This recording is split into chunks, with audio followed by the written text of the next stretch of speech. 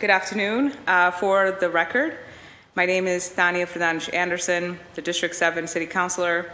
I am the chair of the Boston City Council Committee on Ways and Means. This hearing is being recorded. It is being live streamed at boston.gov/city-council-TV and broadcast on Xfinity Channel 8, RCN Channel 82, and FiOS Channel 964. The Council's budget review process will encompass a series of public hearings beginning in April and running through June. We strongly encourage residents to take a moment to engage in this process by giving testimony for the record. You can always do this in several ways. Attend one of our hearings and give public testimony. We will take public testimony at the end of each departmental hearing, and also at a hearing dedicated to public testimony, which has taken place already. Also look forward to June 1st, where we will do public testimony in conjunction with the hearing, specifically focused on capital budget. The full hearing schedule is on our website at boston.gov/council-budget. You can give testimony in person here in the chamber and virtually via Zoom. For in-person testimony, please come to the chamber and sign up on the sheet near the entrance. For virtual testimony, you can sign up using our online form on our Council Budget Review website or by emailing the committee at ccc.wm@boston.gov. When you are called to testify, please state your name and affiliation or residence, and limit your comments to 2 to 3 minutes, or whichever time the chair, myself, allows, that to ensure that all comments and concerns can be heard. Email your written testimony to the committee at ccc.wm@boston.gov. Submit a 2-minute video of your testimony through the form on our website. For more information on the City Council budget process and how to testify, please visit the City Council's budget website at boston.gov/council-budget. Today's hearing is on dockets 0760 to 0762, orders for the FY operating budget, including annual appropriations for departmental operations, for the school department, and for the other post-employment benefits, OPEB. Docket 0763, 0765 to 0766, orders for capital fund transfer appropriations. Docket 0764, 0767 to 0768, orders for the capital budget, including loan orders and lease purchase agreements. Our focus area for this hearing will be an overview of the FY budget for the Public Works Department and Boston Transportation Department. Our panelists for today's hearing are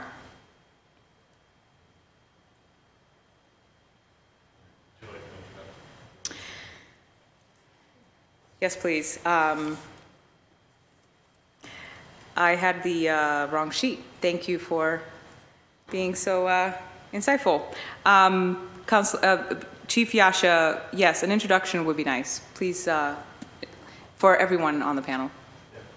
Yeah, thank you very much, and thank you, Chair Fernandez Anderson.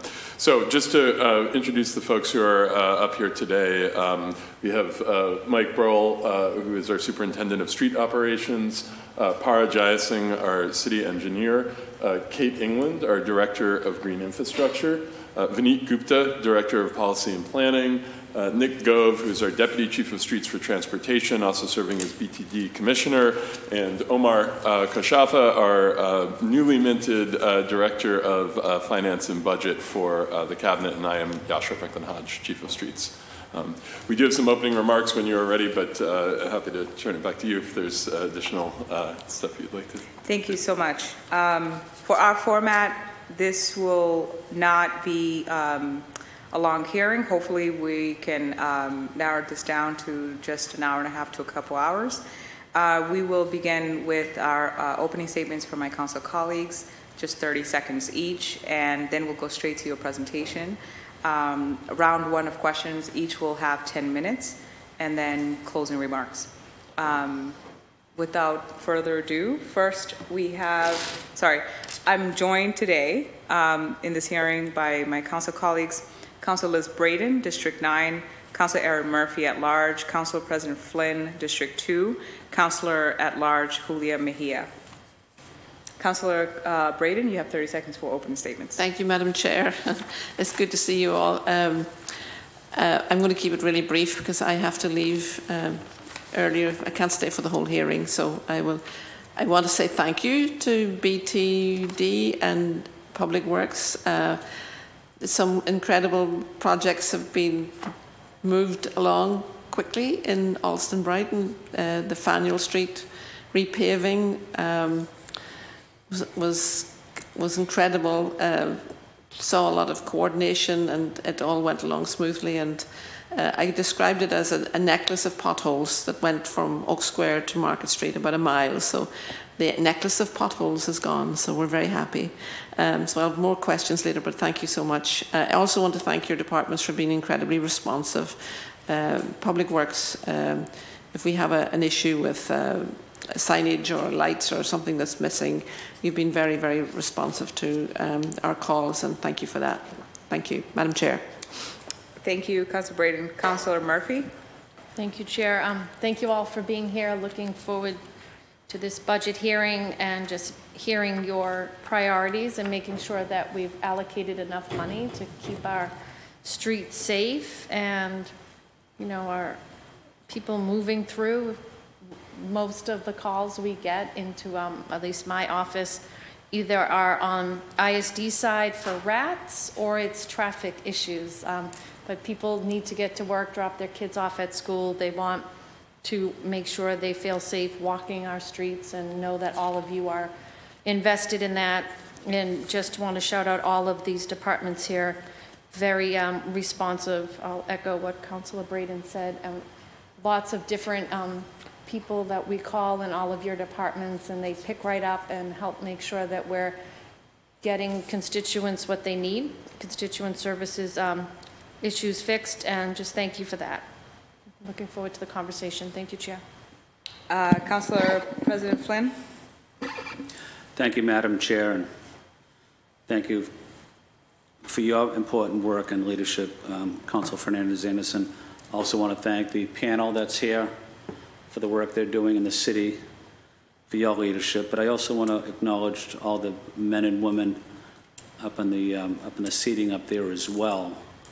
I have the opportunity to work with them almost weekly or daily, and they do a tremendous job for the residents of Boston, and especially the workers that are out in the streets on Saturdays and Sundays and the weeknights and late at night and away from their families. Public Works and Transportation are always there doing the best job they can for the residents of Boston under very difficult circumstances as well. So they're really the backbone of our city, these city workers.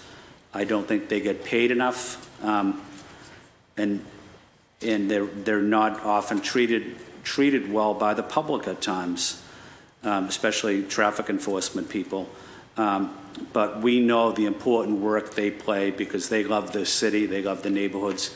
In Public Works and Transportation Department, it's quality of life issues, it's neighborhood services, it's nuts and bolts of city government, and that's what an urban area is all about. That's what a city is all about, providing the best services we can to the residents of Boston.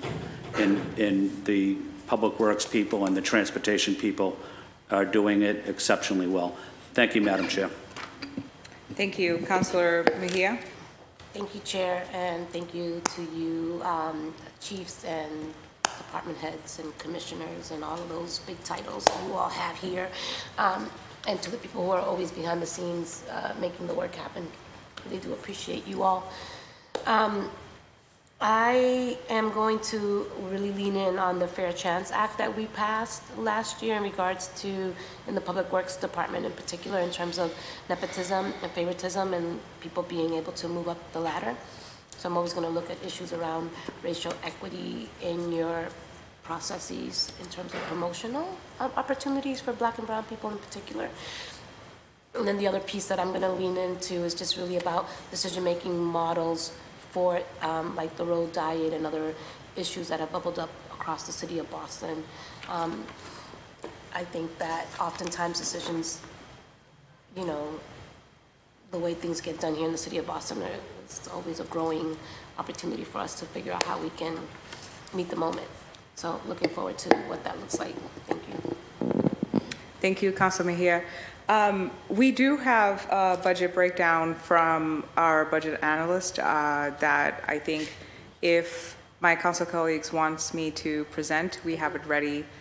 You would like that? Okay. We have it ready to go up as it's a PowerPoint, and there are some things that I would like to focus on in terms of like how capital is decided and what's the priority, or how do you get to a priority? How do you say, for example, that Charlestown will get the most capital in this fiscal year than everybody else, or every other neighborhood? And I know that there are reasons, there are practical reasons where you get to that, right? Like, and you're the experts. If you make recommendations, I want to have conversations about how to understand, at least for the public, so that they can understand and make it transparent. Because I feel like communities that are of lower socioeconomic class advocate less, while communities that advocate more gets more in the capital. But in this case, it's more like, wait, this is streets, right? Like if it's needed, let's go to that first, and what's priority. It's more engineering, if anything. So really want to have that transparent conversation with you, and obviously thank you for all of the work that you do. I also want to echo my counselor, President Flynn, who mentioned your work and how responsive you are. I've said this before, but you are definitely one of the cabinets that responds the fastest expediently, and I really appreciate that. One of my biggest priorities for District 7 is cleanliness, beautification, and safe streets. So I appreciate all of those three, I think, fall in your department. So appreciate you for that. But when we do get into hard conversations about capital and prioritizing communities of lower socioeconomic class, then know that it's obviously not personal, that you are doing everything that you can as professionals. But it is my job to have that conversation with you. All right. So without further ado, before I bore you to death, I'd like to hear your presentation, and then we'll go into ours. Yeah, thank you very much. Thank you, Chair, again for the opportunity, and thank you, councilors. I just want to start, I've already mentioned all the folks who are up here at the table, but I want to acknowledge one other member of our senior leadership team, Julia Campbell, who recently joined us as our Deputy Chief of Streets for Infrastructure and Design. She is not here today in person because she's finalizing her relocation from the West Coast to Boston, and she is, however, watching the stream. And we'll be here next year for our budget hearing. Well, she'll be here next week. Since we're doing that, Chief, thank you so much. Julia, welcome aboard. I wanted to acknowledge my council colleague who just joined us, Councilor Coletta, as well. Please. Yeah, thank you. And as was noted, there are other team members from the Public Works leadership team here in the gallery. Mike Donaghy, Danny Nee, Chris Coakley, Dennis Roach, Jerry Gorman, Tom McKay, Clarence Perkins, Trish Casey, Norman Parks, all have joined us for this as well. So thank you very much for being here. I want to echo Council President Flynn's comments about the people who do the work in our departments, because we can sit here as a leadership team and talk about our goals and our vision, and we can talk about the budget and the new initiatives, but none of this work happens without the people who do the work every day in this building, on the streets, in our district yards. This is how our cabinet functions. We have approximately 800 people within the cabinet, and they do jobs that range from issuing permits to designing streets to fixing street lights to hanging signs to you name it, any of the functions, making sure that our streets are clean and well cared for, repairing our brick sidewalks. All of these are things that we cannot do without the workforce that we have, and they are the backbone of this cabinet, and I'm just very grateful for their public service. So we're not going to do like a big presentation about everything that goes on in the cabinet. We have a few slides, but they are really just focused on some of the new initiatives that are funded in this budget, 3 specifically. But before we get to the slides, I just want to give a quick big picture of what we see as our primary goals and priorities as a cabinet, just to frame how we think about how we allocate our time and the financial resources we have. So the first and, frankly, most important is the sort of core services that the city relies on every day. We spend a lot of time in places like this talking about transformation and new initiatives, but the core services, whether it's filling potholes, picking up trash, fixing the lighting infrastructure, the signals, plowing, sweeping streets, issuing parking tickets, maintaining our bridges, maintaining our roads and our sidewalks. This is the foundation, right? This is the foundation of the city. It's the foundation of our work, and it is what this kind of work to provide for the everyday needs of the people of Boston is the most important job that we have. So we are very proud of what we were able to do. We have an incredible team of dedicated people who do this, but we also know that we always need to invest and improve in how we deliver those core services, and so that remains a big focus for our leadership team. The second big theme that we have as a cabinet is safety. People of all ages and abilities deserve the right to move freely and without fear in the city. And yet we are a city where every year more than 3,000 times the EMS, the fire department, the Boston Police Department responds to an injury crash on our streets. Just in the last few days, on Friday morning, a 3-year-old in South Boston was grazed by a van, and it was only not worse because her mother pulled her back at the last second. On Monday, as we were preparing for a press conference on street safety, we got word that an elder in Brighton had been struck crossing Washington Street and was, received serious injuries. Yesterday, 2 kids, a brother and sister, were crossing Dorchester Ave and Fields Corner in front of the Fields Corner MBTA station and were struck. All of these people have survived. They are all, they've been treated thanks to our incredible first responders in our hospital system, and they will be physically okay. But these kinds of crashes, these experiences, they leave scars on our community, not just in the body, but in the trauma that people experience. Both those who are directly involved and for all of those who travel around the city knowing this risk, worrying about their kids or their parents as they move. This is essential work for us to help bring these crashes, to eliminate serious injury crashes and fatalities in the city of Boston, and to make the changes we need to make in our street system so that people can move safely. And we'll talk about some of what we're doing in this regard when we talk about new initiatives. The third big area that we are focused on is shifting how we move. It's 4 o'clock now, and if you were to walk out of this building and walk a couple blocks, towards the surface road, you will see immediately that how we get around Boston has to change. Tuesday through Thursday, almost every week, the regional highway system reaches its capacity at some point in the afternoon, and all of that traffic, all of that delay backs up and spills onto all of our city streets. I think, as we all know, we're on the list of one of the worst trafficked cities in the country, and that has cost in time, in quality of life, in delay, in missed family moments. This is, however, despite our traffic, a vibrant economy with tremendous amount of growth potential. And in the years and decades ahead, we will add tens of thousands of new residents and hundreds of thousands of new jobs in Boston. And so imagine if every one of those residents and every one of those workers added yet another car to our already congested streets. The only way we can keep moving as a city is to change how we move. And so we in the Streets Cabinet are working to change our streets to make that possible. We need transit that's reliable, convenient, and affordable. Part of that work is supporting the MBTA in their much-needed effort to turn around a system that is struggling to move people where they need to go. The mayor is right now with the general manager of the MBTA and the Secretary of Transportation in her office talking about what the city can do to support that transformation. Walking, the most basic form of transportation there is, needs to be safe, comfortable, and accessible for all.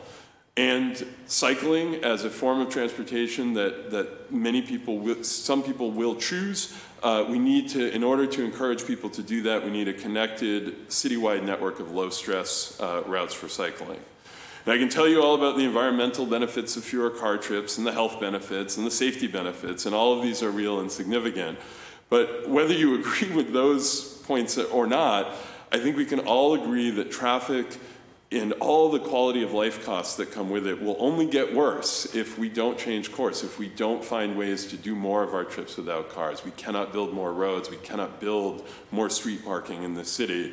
And so when we add people, when we add trips, we need to find ways to shift some of those out of single occupancy vehicles.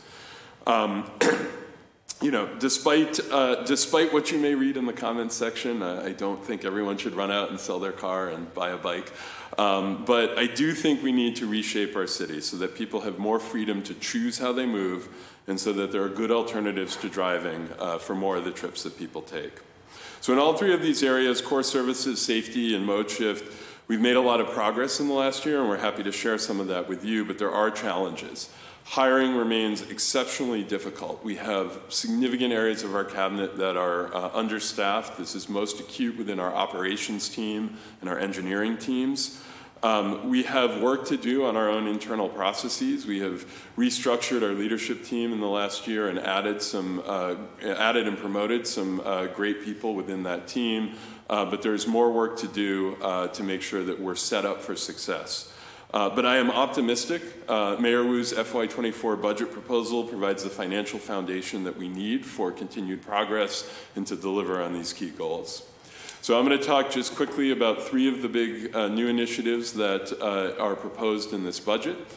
First, I want to talk about the city safety surge. This was announced on Monday. There are 8 new positions and almost $12 million in new capital investment in addition to the capital that is already allocated through existing programs and projects. The goal of this, there are 3 big outcomes we hope to achieve from this. One is to provide more traffic calming, particularly in the form of speed humps in more places in the city. It should not be a competition between neighbors and neighborhoods for who gets safer streets. We know we need to bring safer streets to all parts of Boston, and so we are working to speed up the pace at which we can do that. We are also working to redesign intersections. This is where most of our crashes happen. So our goal is to redesign 25 to 30 intersections a year to bring in a variety of safety features into place that can help reduce the risk of crash and make it safer places, especially for people walking and biking, but also for drivers. The third part of the safety surge is focused on signals. We want a signal policy and an implementation of our signal policy that makes it safer for people walking and provides a baseline level of assurance that if you are crossing, that you will not, that we have set up the intersection so that you are not being placed at any undue risk. We've recently revised our signal operations guidelines, rewritten, I should say, our signal operations guidelines from top to bottom to bring this baseline pedestrian safety into the way that that our signaling system functions. The second area of investment that I want to highlight is green infrastructure. We have 2 new positions and roughly $500,000 for maintenance and $750,000 for site assessment. Green infrastructure is a way to introduce natural elements into our built environment.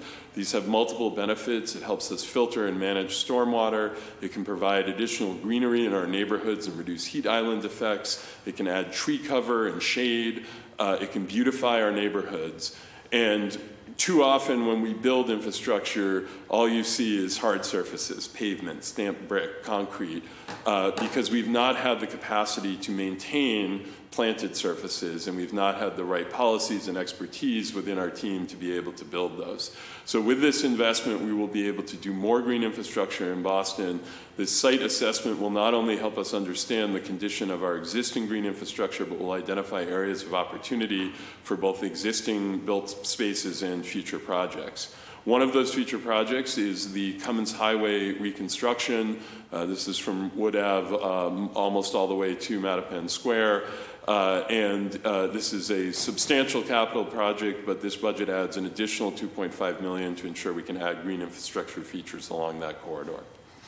The last investment area that I want to mention is the work we're doing around electrification of the transportation system we have, and electric vehicles in particular.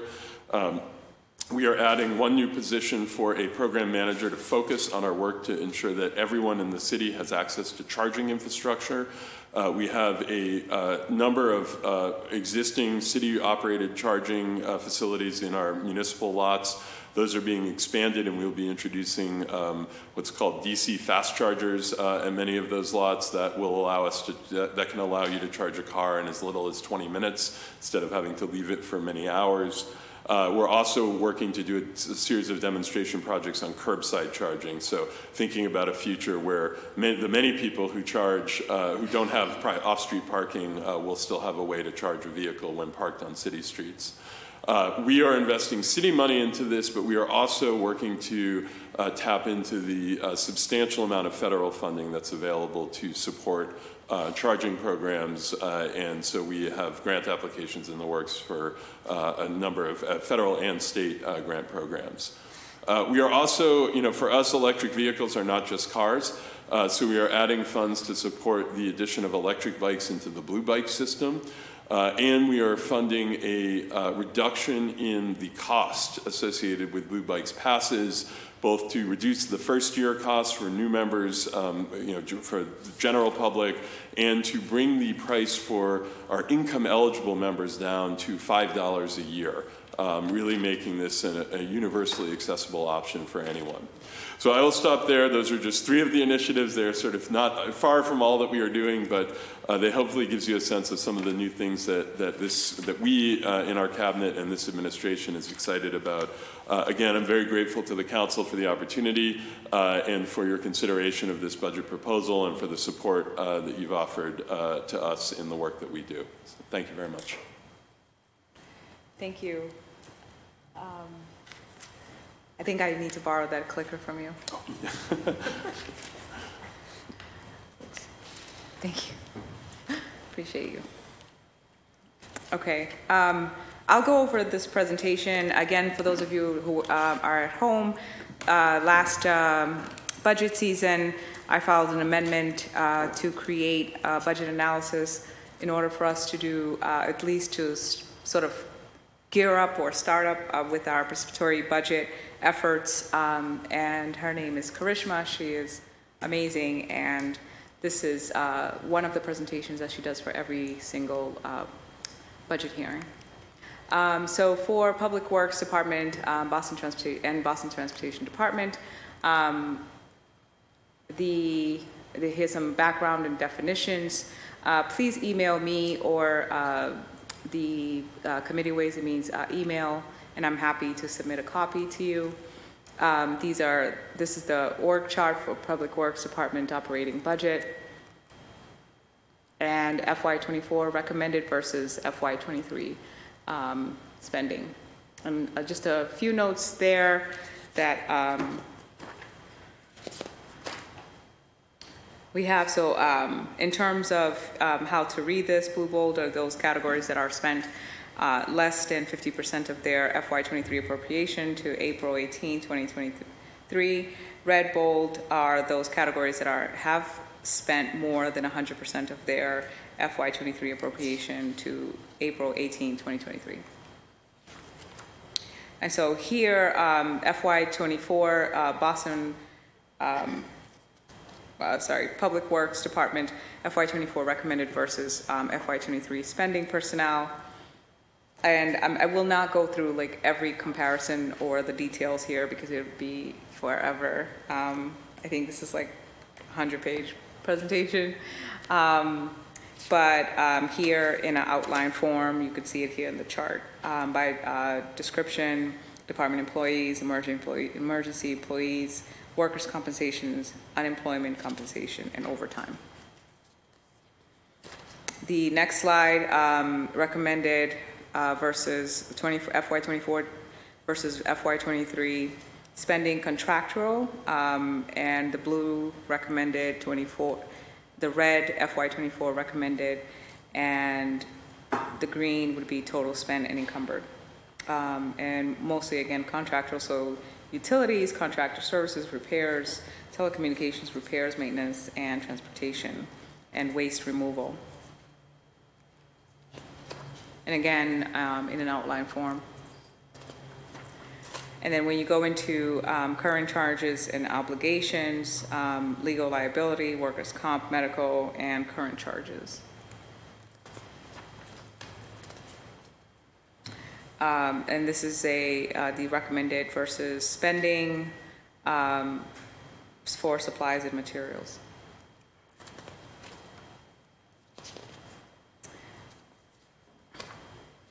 And then for equipment and other. This is the FY24 by program and expense type and historical spending.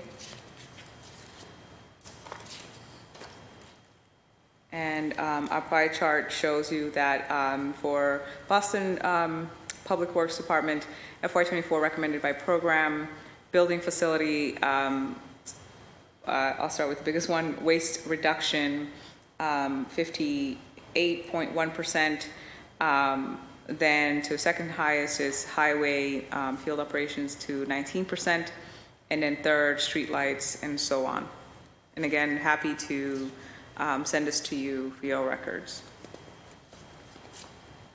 For the FY24 Boston Public Works, recommended by expense here, and then spending and overtime program in comparison to the different fiscal year going back to FY21.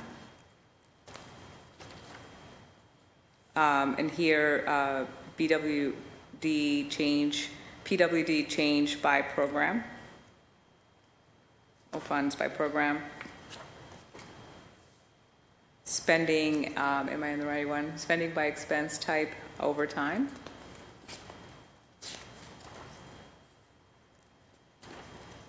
And then it goes into programmatic breakdown. And so I'm going to stop there because again, you do so much, and it's a cabinet with a whole bunch of departments. And I actually wanted to get to the capital part of this, because I know folks will be interested. Highway field operations, operations change by expense type, highway field operations change by expense type again, street lights,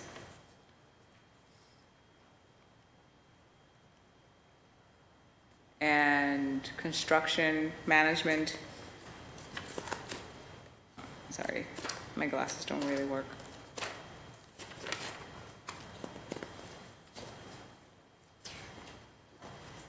Okay, I've caught up.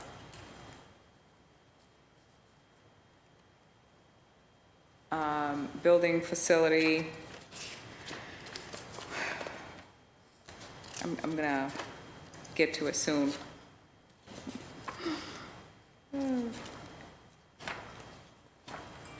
Engineering. Karishma, any help? Where's the huh? No, it's here. I saw it. Somewhere. Yeah. All right. While I look for that, I think I'll go to my council colleagues for questions. I really wanted to ask my questions first because I think they would have been brief, but it's not proving to be brief, so I'll stop there. I will look for the capital budget, and while you guys ask your questions, and then I'll come back to me. Okay. So, Councilor Mejia, if it's okay with you, I'll stop the presentation there because it's just so long. Thank you. No problem. Councilor Braden, you have the floor. Thank you, Madam Chair. Let's see. EV charging stations, I know we're waiting for federal grants. I think we've got about 8 in Alston Brighton. I believe we have a few more than that, but I don't know the exact count. Because we've got 3 municipal lots, and I don't see Where are they? We can get you the map, but they're dispersed throughout the city where we have, not in every municipal lots, but in many of our lots. So we have the map online and be happy to send you the list of those locations. I know the other issue in the Brighton Centre is that we have 2 municipal lots. One of them is adjacent to District 14, the police station, and a large part of it is taken up with police vehicles. I know this is more of a occupation is 9/10 of the law, they say. It's just in terms of the business district. I don't know if you folks could have a conversation with BTD and see if we could free up some more parking in that municipal lot for patrons of our local businesses. It's, you know, I appreciate, it just seems that they have a lot of equipment that maybe just park there because it's convenient rather than necessary. But just a question. I've asked it and didn't get a good answer. Didn't get any answers, so I'll throw it to you folks. The Commonwealth Ave project, the 11 million. Just, you know, we're doing Commonwealth Ave in phases. I don't know. Do we have an estimated time when that might start? And I know we have to work with the MBTA on that, and goodness knows who else. And I know it's a big project, it's complex because we're talking about moving the tracks, I understand. So I'd like an update on an estimated time of when that might be starting. This particular phase that we're doing. Thank you, Council. Can you hear me?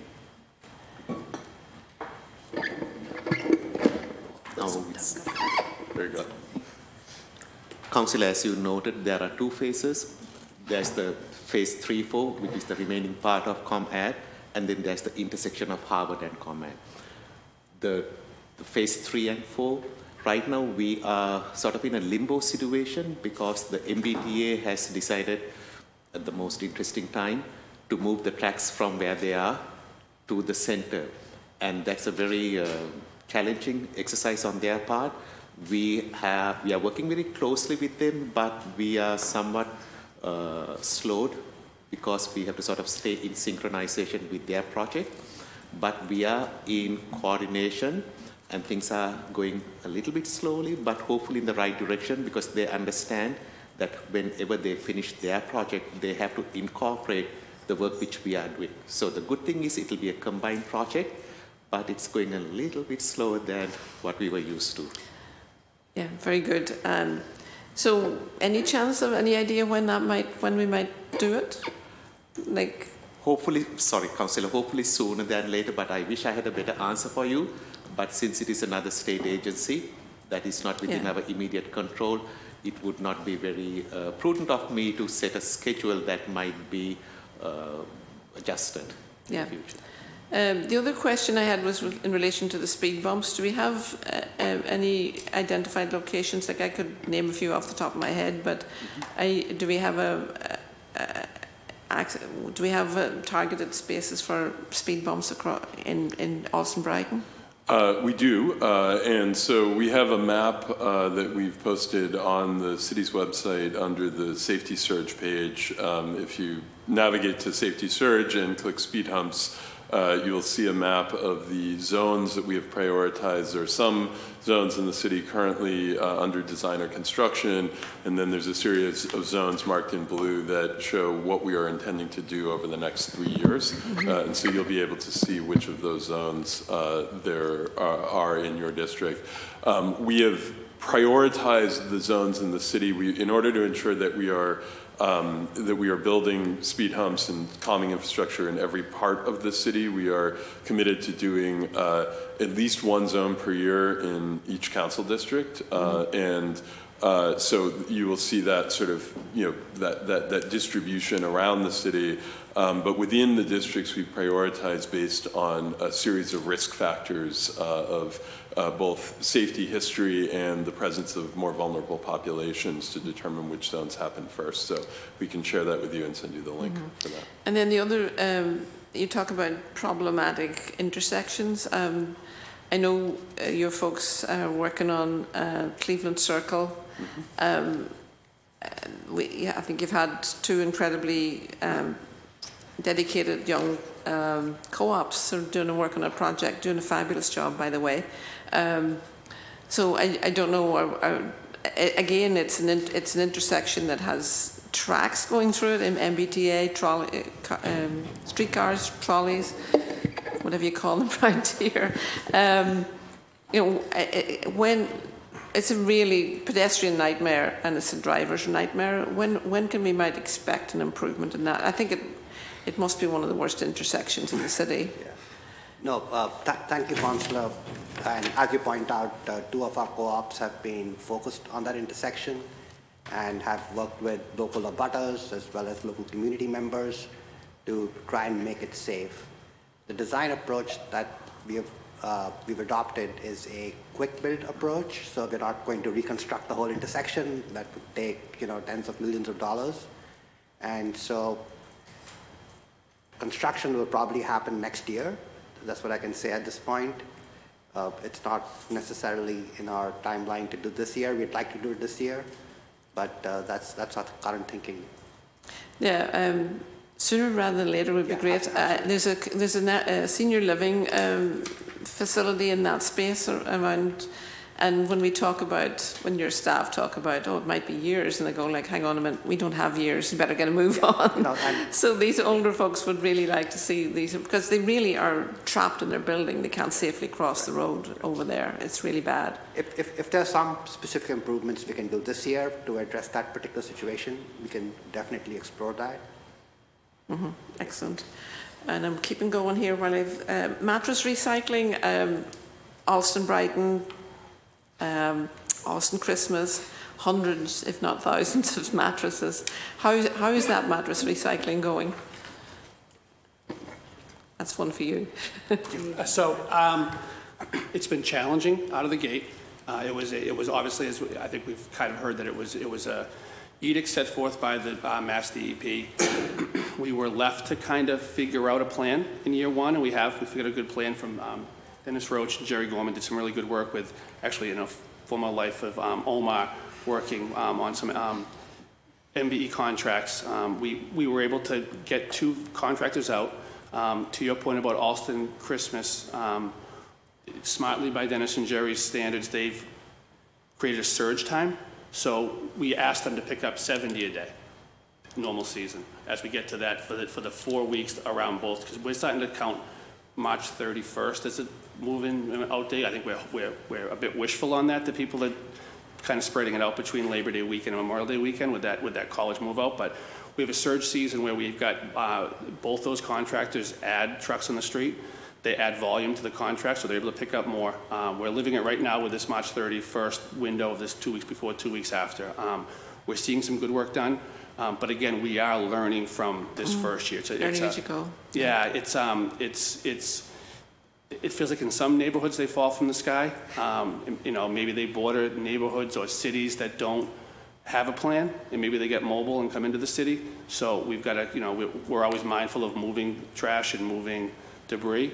But we do have a plan. We do have contractors out there working very hard. And again, they've built in that surge time. So we'll have time in between those 2. Yeah, thank you.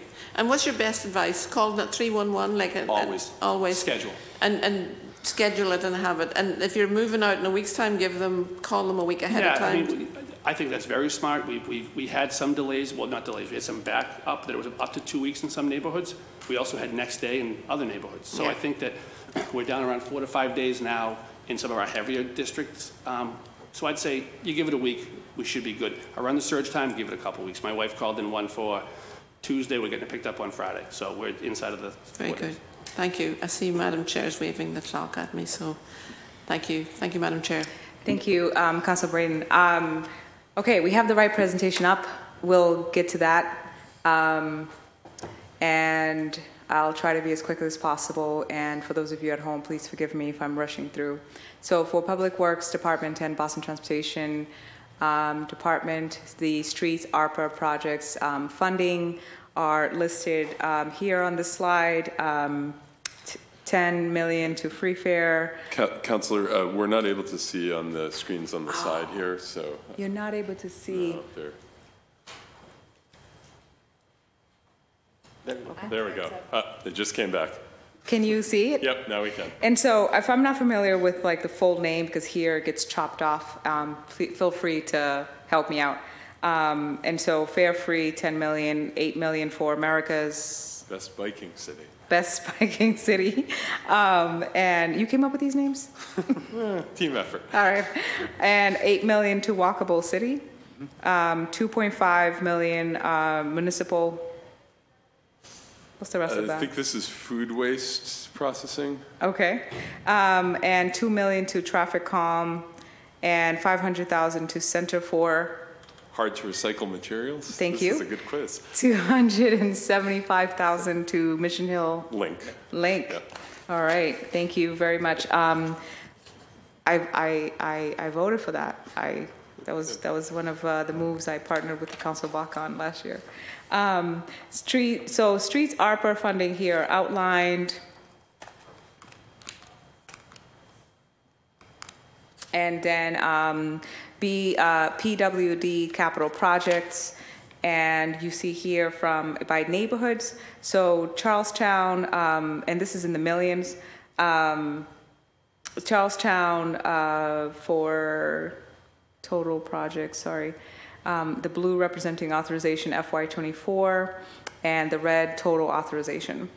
And then you can see it here by neighborhood. So beginning with Charlestown at 407 million, East Boston 16 million, multiple neighborhoods, and I want to understand that a little bit more, at 70 million, South Boston 59 million, South End 11 million, citywide 168 million, downtown Government Center 8 million, Chinatown 1 million, Harbor Islands 111 million, Rosendale 7 million, Roxbury 10 million, Back Bay 30 million, Alston Brighton 15 million, Kenmore, Fenway Kenmore 2 million, Mattapan 28 million, and Dorchester $0.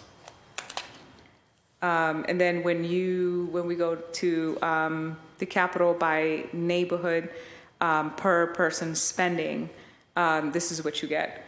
So this is just a breakdown to sort of give people an idea of population there and how things are used, but it doesn't really reflect to the priority of the projects, of course, so, and we'll talk further about that.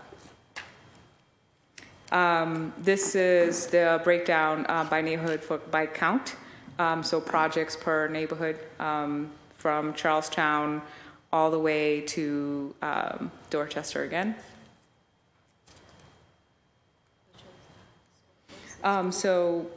Okay, that's citywide. So 5 in Charlestown, 2 in East Boston, then multiple neighborhoods of 7. South Boston 4, South End 4, citywide 15.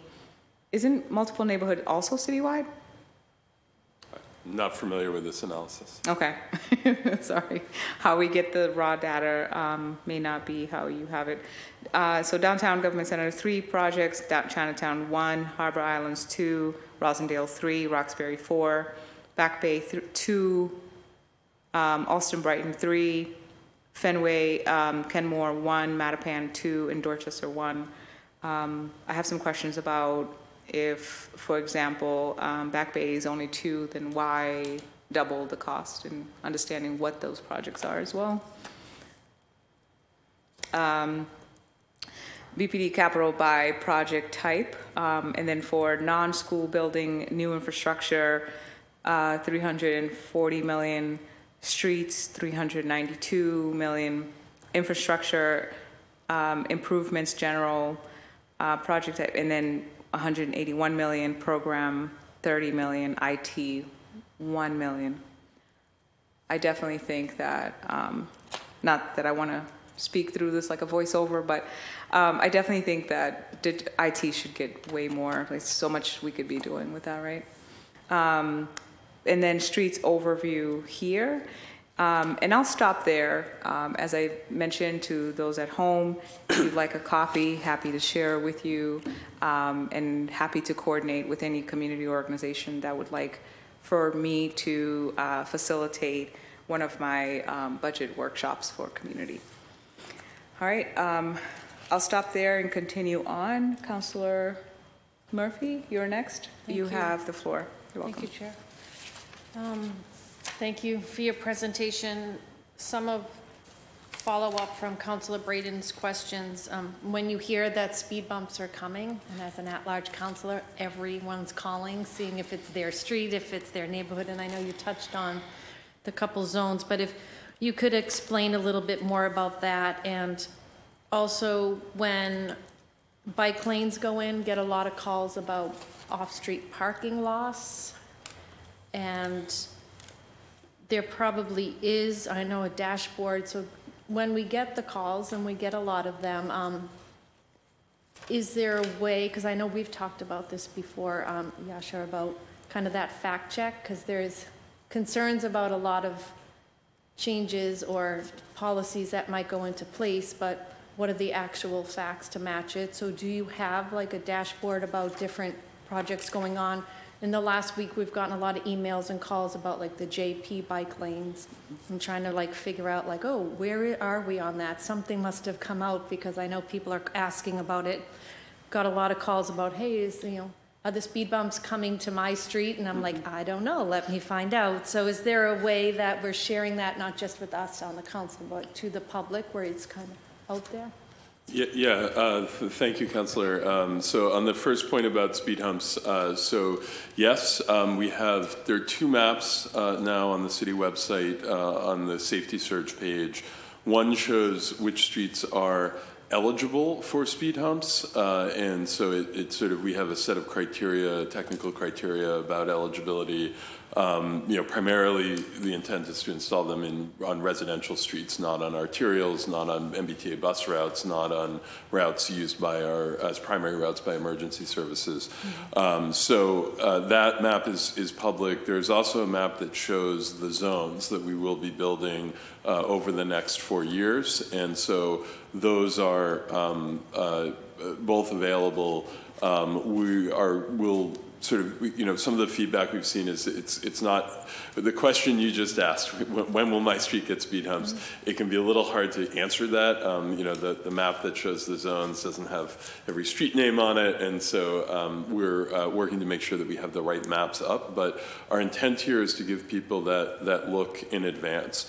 It is important to state that we are working in zones, and we are working in zones for a reason, which is that when we have historically installed speed humps along a single street in response to concerns from neighbors, what frequently happens is that simply pushes the unwanted driving behavior onto neighborhood streets. And so our approach has been to take a grid of streets and do traffic calming on them all at once. In terms of bike lanes, I appreciate the sort of interest in having factual conversations with folks about projects. I'll first say that with any bike project that we do, one of the primary goals in the design is to how to minimize impacts on other users of the street, and in particular minimizing parking impacts. So when we design a lane, we often go through multiple options and iterations. Which side of the street is it on? What type of materials and width do we use? And we are always evaluating in the different with the different options, sort of what the impacts are, and trying to find ways to achieve our safety goals for people who cycle without creating any undue or unnecessary impacts on people who drive. But as noted, there are sometimes projects in which we do end up needing to remove parking, some amount of parking, as part of a bike lane project. Every bike project that we have has its own dedicated webpage. If you go to boston.gov/bike-lanes, you'll be able to see all of the projects we have in design in the city. Each project has its own page, depending upon where it is in the planning process. Some of them have very detailed information about actual concept designs, parking impacts. Some are still earlier in the planning phase, so we're more in the stage of soliciting input from community members and haven't yet published actual designs. I think you're likely hearing about Boylston Street in Jamaica Plain. This is a street where we are. It's a critical east-west connection that eventually will allow people to connect all the way from the Emerald Necklace sort of at the Brookline border, down South Huntington, down Boylston to the Southwest Corridor, and continuing up into Eggleston, and eventually all the way to Franklin Park. So this is a sort of a critical link in a very long piece of the bike network, but because of the width of the street and the curvature of the street on a portion of it, we may need to eliminate parking between on a segment of that street. And so I think, you know, we're in conversation with community members. I actually think tonight at 5:30 there's a walk in the neighborhood with you know, with people to kind of talk through what we're planning and to get questions answered. But we have a team of folks that do this work. They're always happy to meet with constituents. They get a lot of email. They respond to a lot of email, and they would also be happy to meet with you and your team to help make sure you have the information you need. Thank you. You mentioned about the speed bumps, knowing that it could cause other effects in the neighborhood. So do you have like street changing one-ways? Like what other things do you think about when you're putting in speed bumps? Yeah, so for the speed hump program that we've launched, we are confining it to speed humps. And this came out of, you know, the city has had for a number of years a neighborhood slow streets program where we've taken sections of a neighborhood through a process where neighbors nominate their network of streets. We have an evaluation process, and then we select, you know, we've selected every year a handful of neighborhoods to do a very intensive redesign of the street network, speed humps, curb line changes, sometimes directional changes or other restrictions. Where we have delivered those projects, they have been very well liked and very effective. The problem that we have found is that we are not delivering enough of them, and we have not been able to, the intensity of time to do community engagement, to do design, and to do construction of projects that move curb lines and change the geometry or the directionality of streets is really extensive. So with this new program in the safety surge, we've kind of broken apart the different types of safety interventions we can take. Speed humps, because they are, relatively speaking, they're constructed, but they are the simplest kind of construction you can do. They're mounds of asphalt with some paint and some signs. They do not affect drainage. They do not, you know, impact any other. They do not affect parking. So we are implementing these speed hump zones and only implementing speed humps as part of that section of the program so that we can move quickly, we can have separate construction contracts, separate design contracts, and really work through these zones as quickly as we possibly can. We are doing the intersection work, and we do have the ability where there are specific broader neighborhood concerns to look at directional changes and other types of more intensive modifications. But we have found that any change in direction of a street has winners and it has losers, or these people who feel like, oh, now I have to go that extra block around to get to where I live. And so it does require a lot of community conversation, and we can't, if we tie that to the speed hump program, we will not be able to build the speed humps at the pace we want to do it. Thank you. Can I just, one follow-up, and then I'll be done? Thank you. I hear a lot about the speeding, but how it's tied into also enforcement in a lot of the community meetings. So are you working with Boston Police about tickets? Because a lot of people say, well, why aren't we just ticketing people if they're speeding down the streets? Yeah. I don't want to speak on behalf of the Boston Police Department. We certainly do when we have, and your office has been great at identifying specific areas of concern. When we have those locations, we flag them for the police department. What we have heard is that their own staffing challenges have make it very difficult to do sustained enforcement efforts. And what we have seen in the data is in places where there has been a period of sustained enforcement, unfortunately, frequently after a tragedy has taken place, that as soon as that enforcement stops, that motorist behavior goes back to the way it was in terms of speeding. So we don't look at police enforcement as being a primary tool for how to increase safety and reduce speeding, but we do think it is part of the puzzle. What I will say is that there is legislation at the state that would legalize automated enforcement in Massachusetts. This is something that many other states have done to great success. New York has a program focused specifically around school zones that has been extremely successful in reducing repeat offenses. We would love to do that in Boston. We are strongly supportive of legislation that would allow us to do that, but we need our friends on Beacon Hill to act before we can start that process. And thank you, Chair. I've run out of time, but I will, after this meeting offline, I'd love to talk more about the West Roxbury Road Diet and Rutherford Circle, but I know my time is up here, so thank you. Thanks, Council. Thank you, Chair. Thank you. Councilor President Flynn? Thank you, Madam Chair. Again, thank you to the panel. Pedestrian safety has been probably the top issue I've been focused on over the last several years. I advocated for blinking pedestrian signs, including rapid flash beacon like we have on Summer Street or State Street, raised crosswalks, speed humps. I know we have very few in South Boston. I've been advocating for them, haven't received them. I think a speeding car is a public health emergency. We need to lower the speed limit, but also more enforcement with Boston Police as well. I'm also concerned about some of the changes on shutting down streets. As you know, Chief, is a major concern I have in the Back Bay and other areas. Residents have said to me, shutting down streets, especially in the summertime, prevents emergency vehicles from getting down there and going around, taking extra time for a fire truck or police or ambulance. So I just want to be on the record. I'm really against shutting down any street because it impacts public safety. So I've been waiting patiently for speed humps and really haven't had any success other than a handful of streets in South Boston. When are we going to start implementing them? Councilor, there are two zones in South Boston that are in design now that cover a significant portion of the residential neighborhood in South Boston.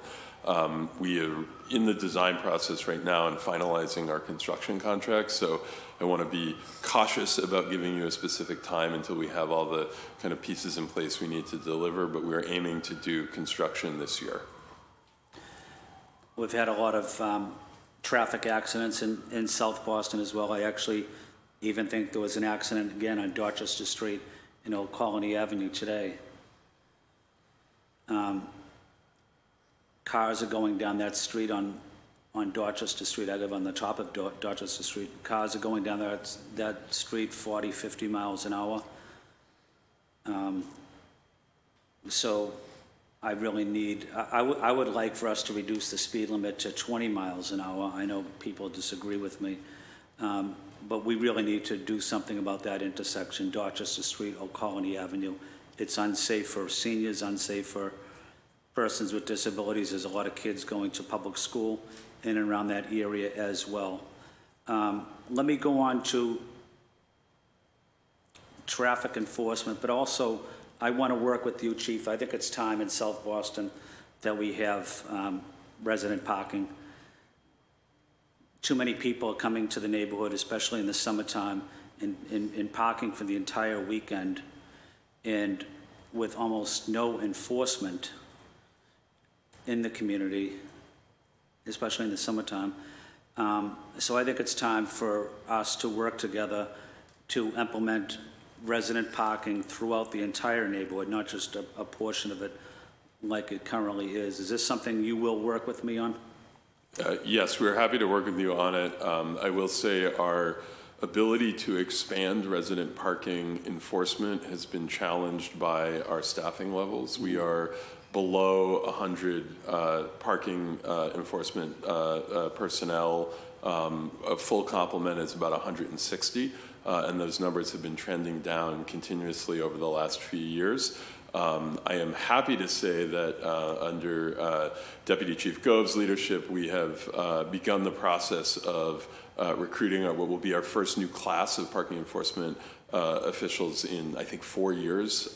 We have recently posted a large number of positions. We've had over 70 applicants. Our intent is to hire this class and train them, and when they are on the force, to then hire the next one, and the next one, and the next one, until we get back to full strength. And as we do that, that creates the ability for us to expand enforcement and expand resident parking in your neighborhood and others that have been waiting patiently to see this change. So the short answer is yes, we will work with you on this. Thank you. I know a lot of the workers that work in parking enforcement. They do a terrific job. Again, I mentioned this in my opening comments. I think they don't get paid the salary that they deserve. I also think a lot of people across the city, whether they're residents or tourists or people just coming in, I don't think they treat them with respect either. And it's very discouraging because I know a lot of them are women as well. And just the harassment they face by people is concerning to me. It's disturbing, actually.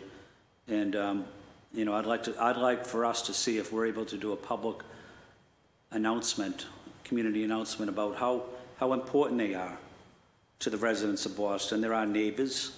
They're active in our community. They're our friends. They're respected in the neighborhoods, but they just get treated with disrespect, and it's very concerning to me. And I've really had it with people that are taking their frustrations out on traffic enforcement professionals. Is this something we can do about maybe doing a public awareness announcement talking about the important role they play in our city? We're absolutely happy to look at that, and I could not agree with you more that these are essential public servants who not only work hard but provide a really crucial safety function, right? This is not just about convenience of parking, but it's about making sure that our fire hydrants are clear, that crosswalks are not blocked, and having those folks do that work. None of them deserve to be treated with disrespect or threats or the other kinds of actions that we see. So yeah, we share that commitment to try to make sure that they are treated with dignity, and I'm happy to look at opportunities to convey that message to them more broadly. Thank you. My final point is something I've focused on probably the last 6 years: pest control. Not a sexy issue as far as city government is concerned, but an important issue. One of the issues I receive the most calls on, probably. I know the city of Boston does a terrific job on pest control related issues. What I would like to see is a designated structured department that specifically deals with rodent mitigation, such as New York recently implemented 3 months ago.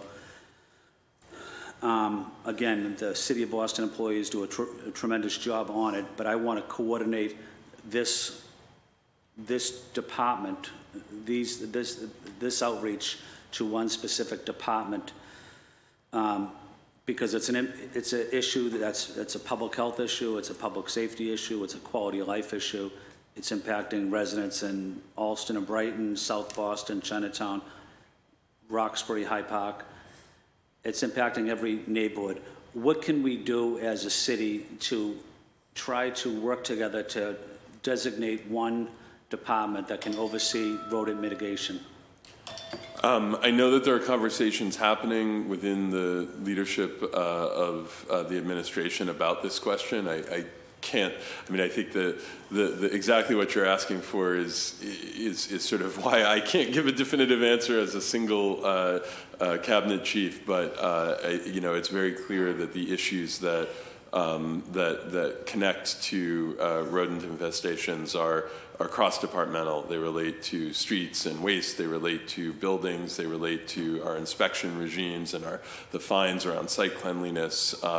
They relate to water and sewer. All of these need to be at the table. So those conversations have been happening. I met with some of my peers earlier this week to talk about this, and so I think we are working on an answer to that request. Could I just get or I asked the administration if I could get a update, a briefing on exactly what's happening with rodent control, pest control, and if maybe sometime next week if I could meet with a group of city employees that are working on that? I'll make sure that our intergovernmental relations team takes that request. Thank you, Chief, and thank you to the panel for the important leadership and important work that you're providing the residents of Boston.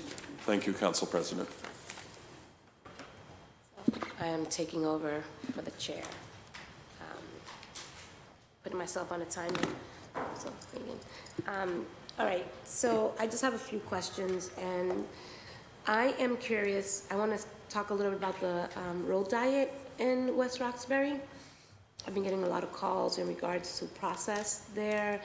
It was something that was initiated in 2019, and then it went on pause, and then, there's been upheaval around that. So I'm just curious from a process standpoint and a community engagement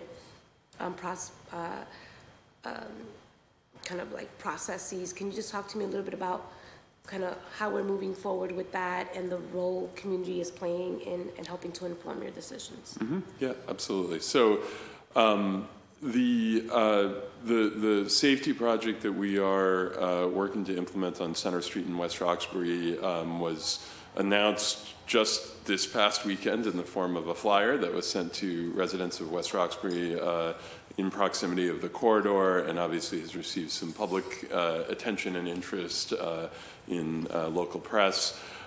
So we have a meeting next Wednesday on the 31st at the Orenberger School that will be a public meeting that for anyone who's interested to attend. We'll walk through what the scope of the project is and some of the areas where we need that public input.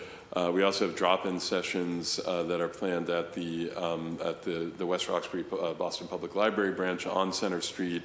I believe there are 3 sessions, 2 general public, 1 intended for small businesses, and we have a website and an email address set up where folks can provide feedback.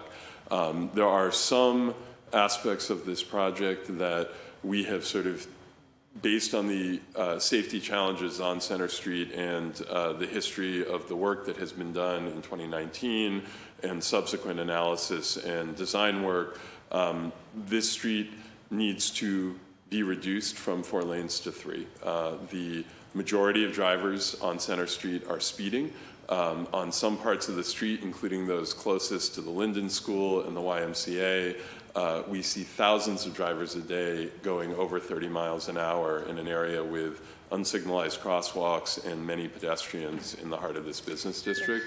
So, no, thank you. I'm also curious, I've heard from residents in West Roxbury talk about ways and how people are utilizing this GPS to cut through different streets and kind of like the impact that this road diet would have on just the added stress for these residential streets. Yeah, so I mean, navigation apps are creating cut-through traffic everywhere in the city. I will say when we do the analysis of a change in a street from 4 lanes to 3, where we add turning lanes, where we create a more organized road, the volumes of traffic on Center Street can be handled efficiently with a 3-lane road configuration. It is well below the thresholds of concern in terms of traffic volumes that don't work at 3 lanes. So we are not anticipating substantial push of traffic onto neighborhood streets that is not already there. But one of the areas where we do need input from the community is those streets of most concern. We have heard from a few folks when we've talked to them about the project of them saying, when I don't want to drive on Center, or I want to, take a shortcut, this is the route I use. Understanding that is helpful to us. We will do before and after monitoring on areas of concern and can follow on the project on Center Street with other traffic calming on adjacent streets if we see that there's evidence that traffic is moving there. That's great. So I'm going to move on to 2 more issues that I see as an at-large city councilor. I hear from different people about different issues that are happening on their streets. And there seems to be the sentiment that it's bikes versus people. Like there's a tension here. some folks in Eggleston Square with the center by Columbus with the center bus lane, the same conversation that you're hearing around American Legion Highway, Cummings, Mattapan. And it seems like a lot of these projects have bubbled up, and sometimes they just have appeared. And there is a tension there that I've heard from a lot of community residents, and I'm just curious around this issue of class, right? There is this perceived notion that people who are on bikes are, you know, the young professionals. And so I'm just curious, like, what is your communication strategy to helping people understand kind of what this moment is calling for, and how do people who have been longtime residents here in the city of Boston feel like they're occupying space and not feeling like all of their spaces are being occupied by those who have more class and more access to resources, and you know, there seems to be a class issue when it comes to all of this redesign. So that's the point of tension that I'm seeing. Yeah, so I mean, I think there are, I don't disagree that that dynamic comes up in many of the projects where we make changes to streets. I will say, you know, you opened by talking about Eggleston and the work that's been done there. That actually has, folks in the cycling community are very upset with that project because there was no accommodation made for bikes. That project was focused exclusively on pedestrian safety and the bus. And when we look at the lines that travel through Eggleston, they are majority used by lower income Bostonians. They are majority people of color. That project represents a rededication of street space from people who drive, who on average are higher income, to people who ride the bus, who on average are lower income than those who drive. So I would argue that a project like that is, you know, to the extent that there is an element of class in that, it is that we have made a very deliberate choice to support, you know, people who have less and to give them more of our public space and our public resources. So it's similar to the conversation on Blue Hill Ave, where, you know, we have 10,000 people a day, over 10,000 people a day taking the bus on Blue Hill Ave. These are not, some of these people drive as well. Many of these people cannot afford to drive in the city, and we are trying to make sure that they can get where they need to go quickly and efficiently and not be stuck in traffic behind the people who can drive. Yeah, so I want to talk a little bit about the Mathers School.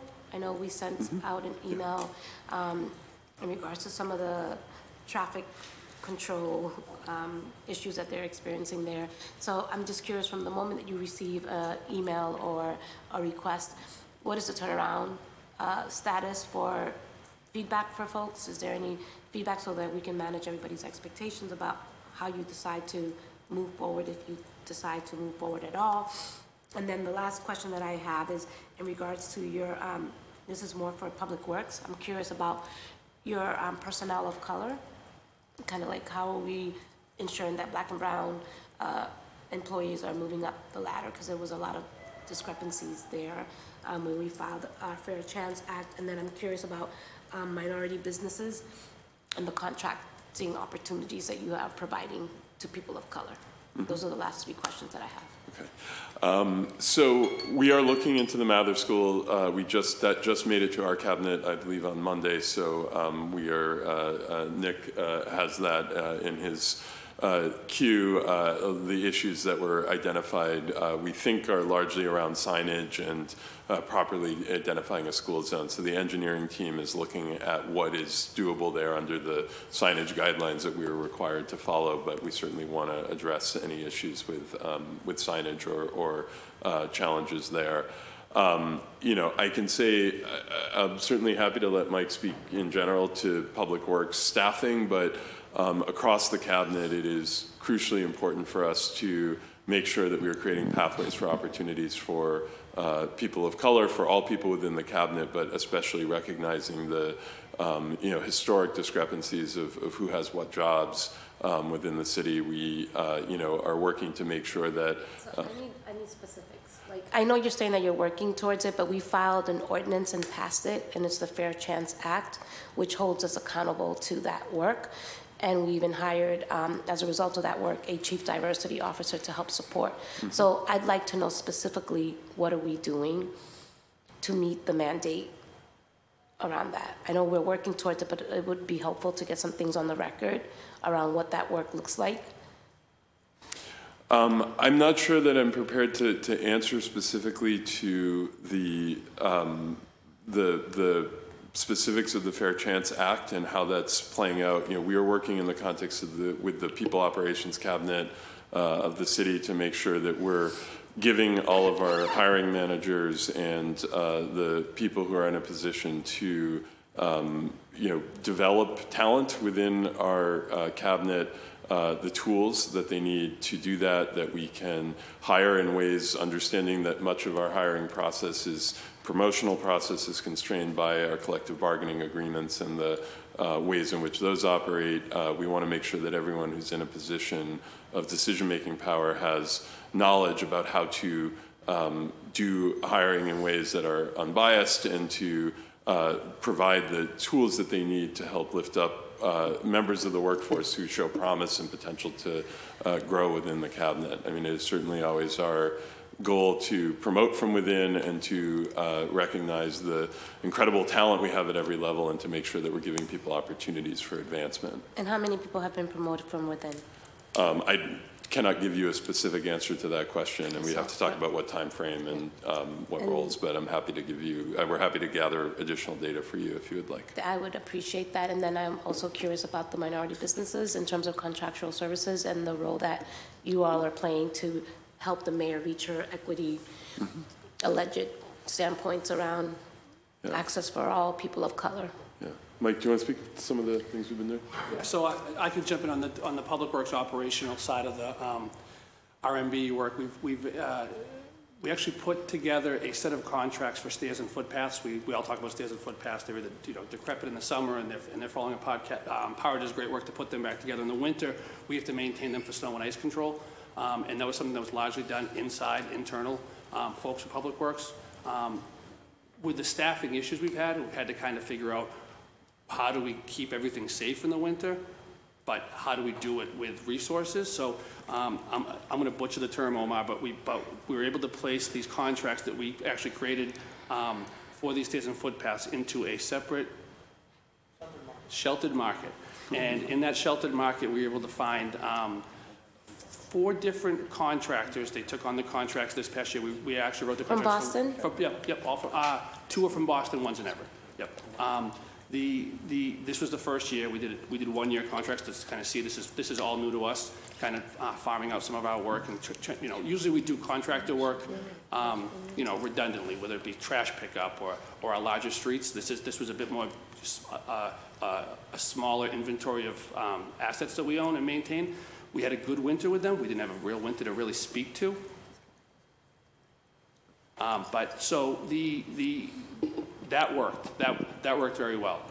To find and working with Omar's team, his previous team, to find some contractors who actually do this work. Some of them had contracts already with either D&D or BRA or some smaller work. And then, as I noted earlier, with the mattress contract, we had that problem. We had to solve it. We also used some of the work that we had already kind of initiated through that sheltered marketplace work. This was not put in the sheltered marketplace, but we put these 2 contracts out to bid. It splits the city in half for all mattress collections. This is a 3-year contract, and one was awarded to an MBE. I believe the total was $3.8 million over 3 years. One of the largest MBE contracts given out operationally, and it was born from the relationship that started in the sheltered marketplace conversation, and we're obviously looking to grow on that and build. We've had, I'll say it's been 5 or 6 months. It's been January, middle of January, they kind of hit the road. So we've had, 5 months of good work, and we're hoping that as we give these companies city work, they have city dollars, and they can hopefully grow and take on other things, and we can look at them in other avenues and other work. Thank you. Councilman Mejia, your time is up, but I know that your time is limited. You have a previous commitment. Yes. So if you'd like to give your closing remarks. Thank you, Chair. And I just want to say thank you. I know I've been upgraded from a Chihuahua to a German Shepherd now. think it's more befitting. Yeah, I was a Chihuahua, now I am a German Shepherd. They're smart, They're loyal, smart, strong. loyal, exactly. I used to say Beautiful. I used to bark a lot, but now I'm a German Shepherd, which is what I'm so deeply afraid of because that's what bit me when I was a kid. But anyways, my job is to be the checks and balances on the council, right? Also, Chihuahuas are all cute. bark, no bite. Really? Yeah, so. So my job on the council, especially as a city council at large, is to make sure that we're holding ourselves accountable and that we are the ones that are supposed to be the ones who approve this budget. And it is a big budget, right? And I think what I have seen in the last 3 years that I've been here is that we have these hearings, we learn, you come, you talk about all of the amazing things that you're doing, then we come back and then we hear and then we ask all these questions and then we hope and pray that things are getting done in ways that are equitable. And I would love to see a dashboard of sorts from this particular department that assesses from the moment a neighborhood requests a service to the outcome of that service. That does not, maybe 311 may have it, but I do believe that there's an opportunity for you all to learn, to see how you are responding to the needs of community in a way that people will believe that we are really listening to those who don't vote and are least engaged in the process, because I still see that those who have the most financial resources, those who actually have the voting higher percentage of voters in their neighborhoods, those are the people that tend to still get their issues heard and processed. And unless they call one of us, they're oftentimes a lot of their requests still fall in deaf ears. And I just want to note that for the record, and I'm looking forward to working alongside you and your team to fix that problem. Thank you. Thank you, Chair. Thank you, Councilman Hare. Appreciate you and your advocacy. Councilor Brian Worrell has joined us, and Councilor Coletta and Councilor Worrell, if you allow me to just take things in order, we'll do virtual testimony, only a couple people in line. You are actually next after me. I will pull back my time, allow virtual testimony so we can stay on schedule as I promised the public, and then we'll go straight. I will yield my time, go to Councilor Coletta and then Councilor Worrell, and then we'll wrap up. We originally said so much for an hour and a half, but next time. I owe you one. Do we have names? Oh, you put them in already. Thank you.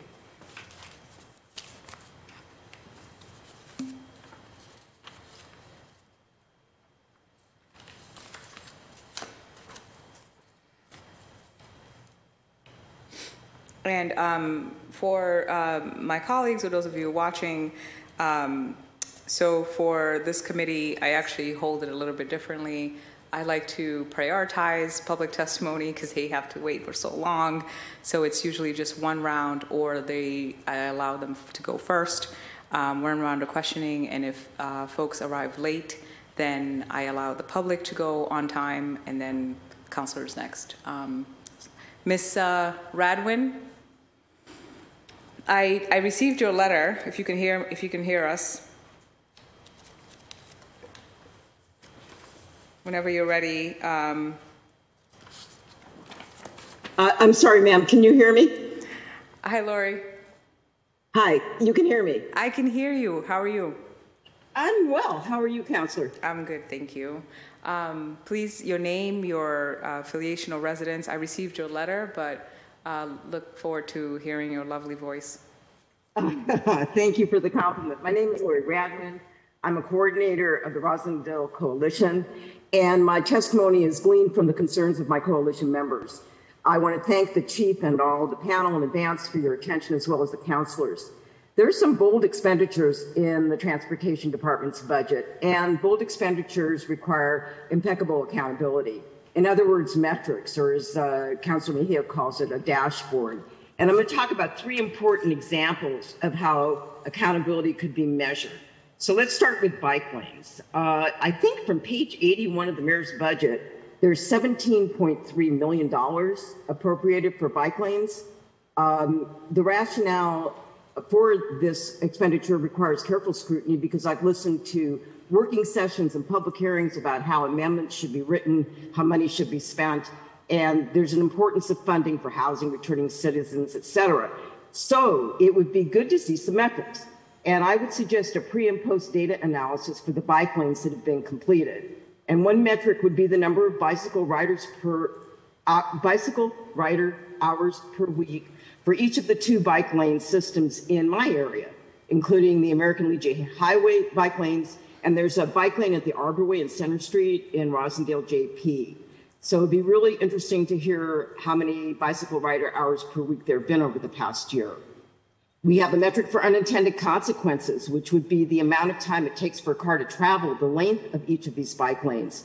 You may not have pre and post data, but a survey of current users would at least provide a subjective metric. Number 2 is dedicated bus lanes. And, you know, I agree with your testimony about who takes buses, and speeding up the buses during rush hour traffic is a good thing. Dedicated lanes are worthy.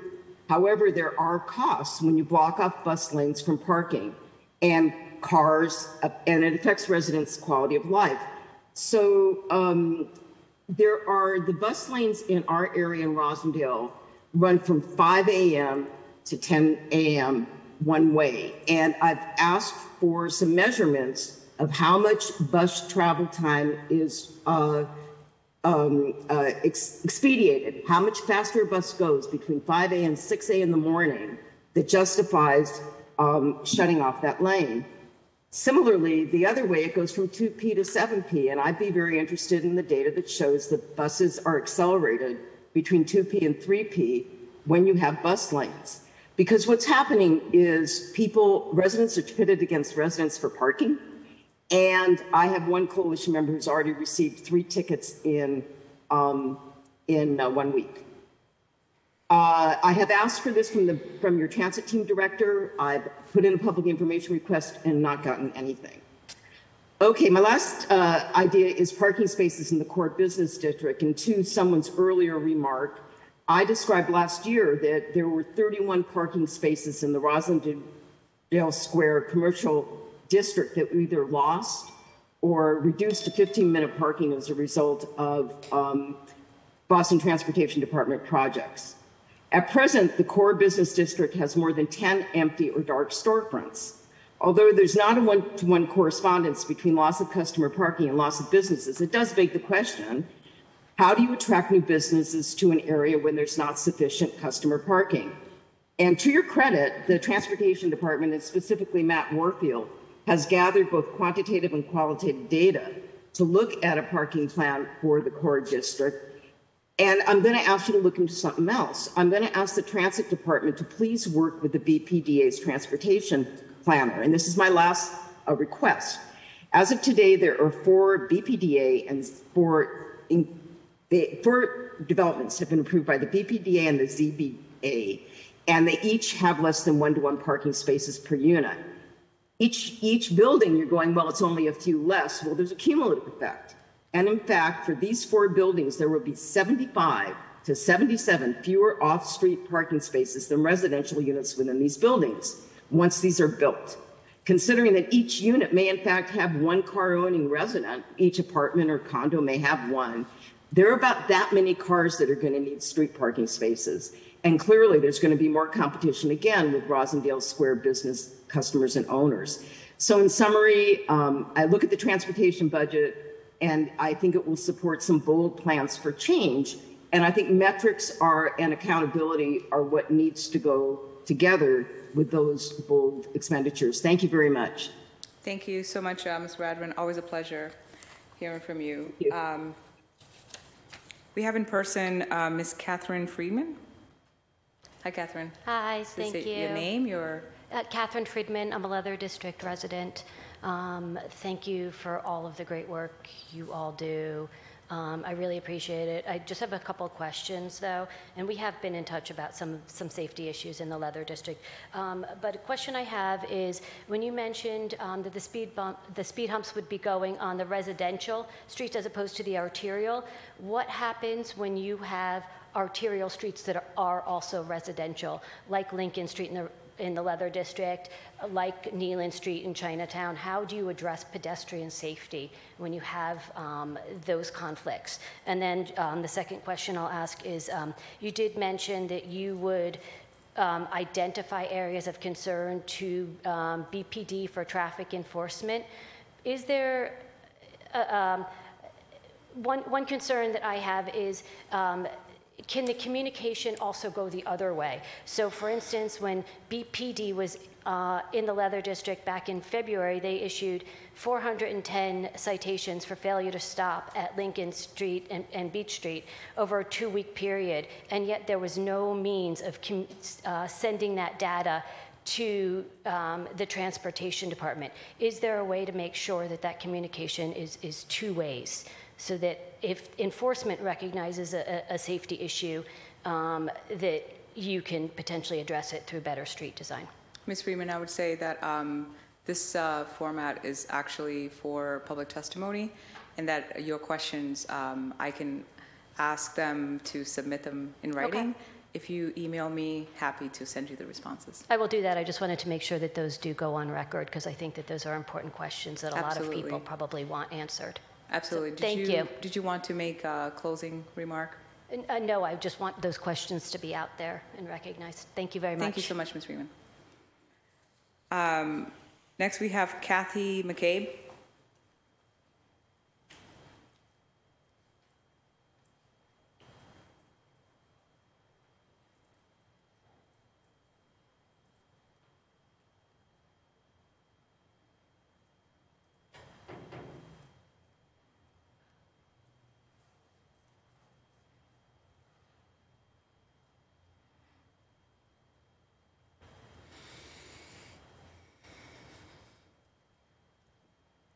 Thank you, Councilor and Madam Chair. My name is Kathy McCabe, and I'm the president of the Longfellow Area Neighborhood Association in Roslindale.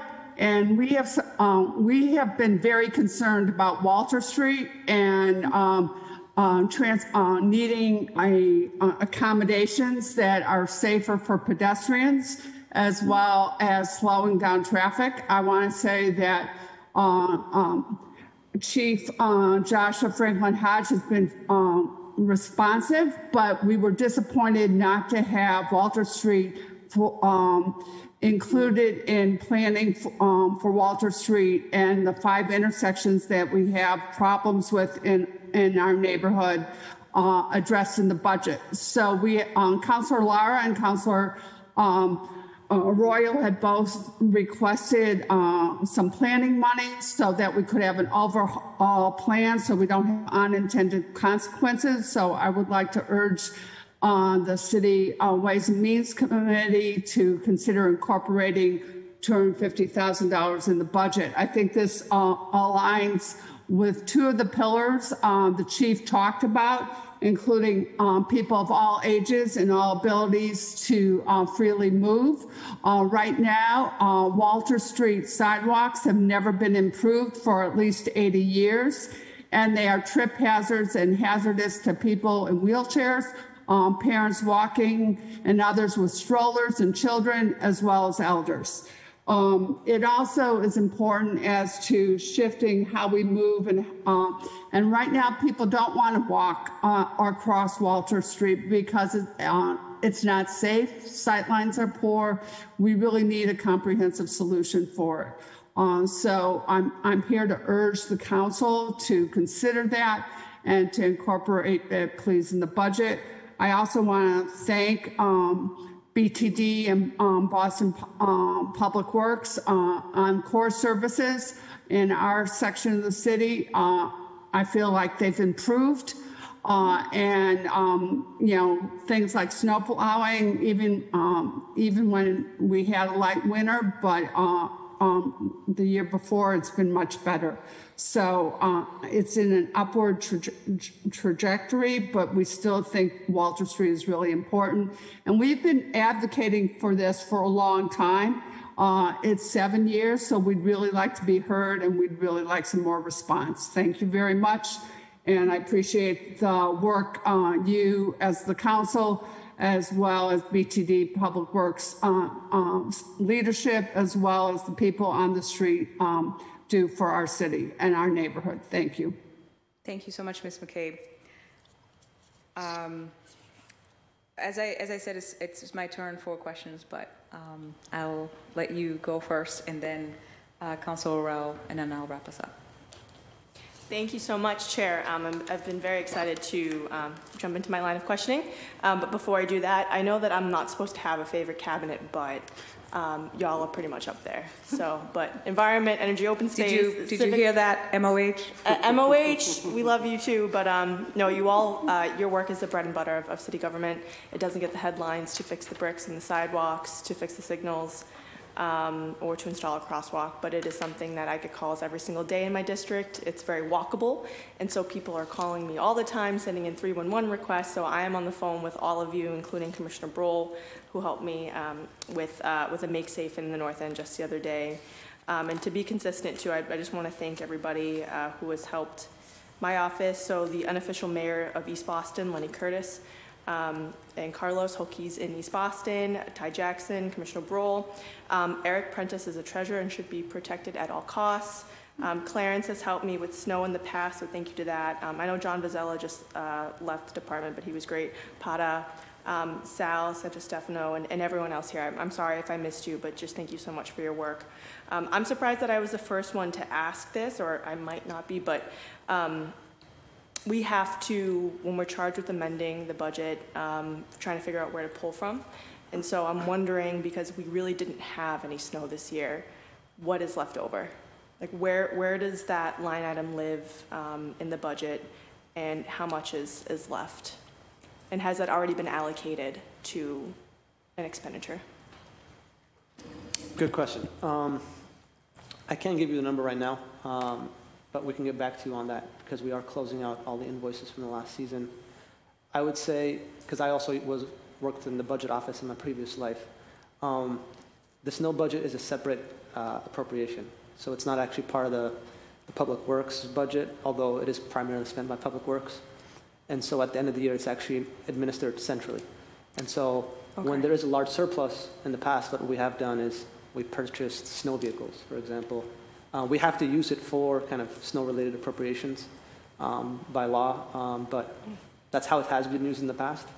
And it's also, gone back into the city's general fund and for other things, but I don't know. I can't speak to that. You'll have to ask. Okay, so we have to spend it on snow appropriations. That's how we, per the city's charter, I think I mean, I don't know. I can't answer that specifically, but that's how we have spent it in the past. Okay. Yeah. Thank you. Mm-hmm. Through the chair, if I can ask for that piece of information. I appreciate that, though. I want to get into long-term repaving and sidewalk repair. This has been a top priority of mine.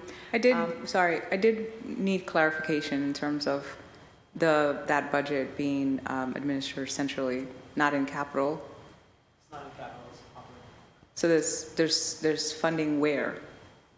So it should be in your packet, but there is a department at org called Snow.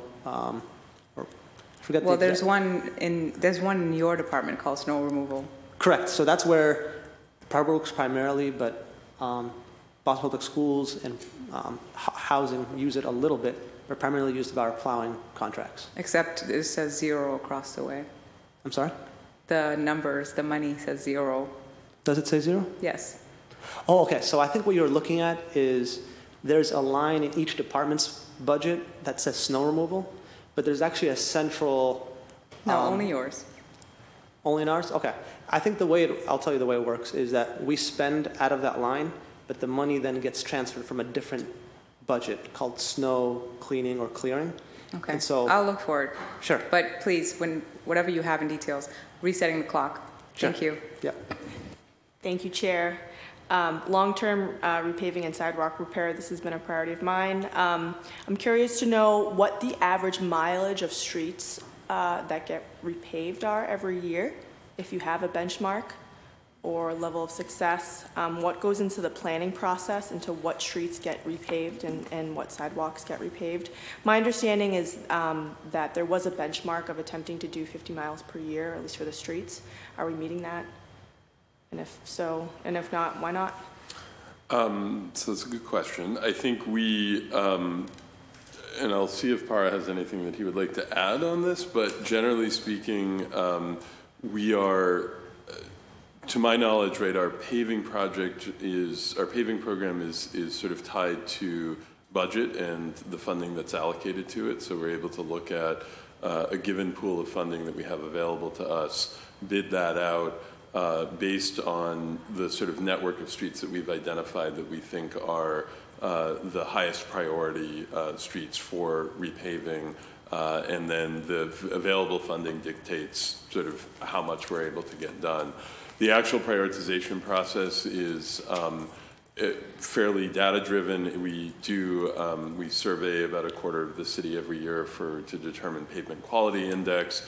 We then mesh that data with what we know about upcoming utility projects. There are frequently projects that are, in some cases, we know are coming, but trying to pin down some of our utilities as to exactly when can be a challenge. So, but what we attempt to do for the repaving work is to create the map that intersects the streets most in need with the streets that we know are not about to be torn up, and put that into the paving program.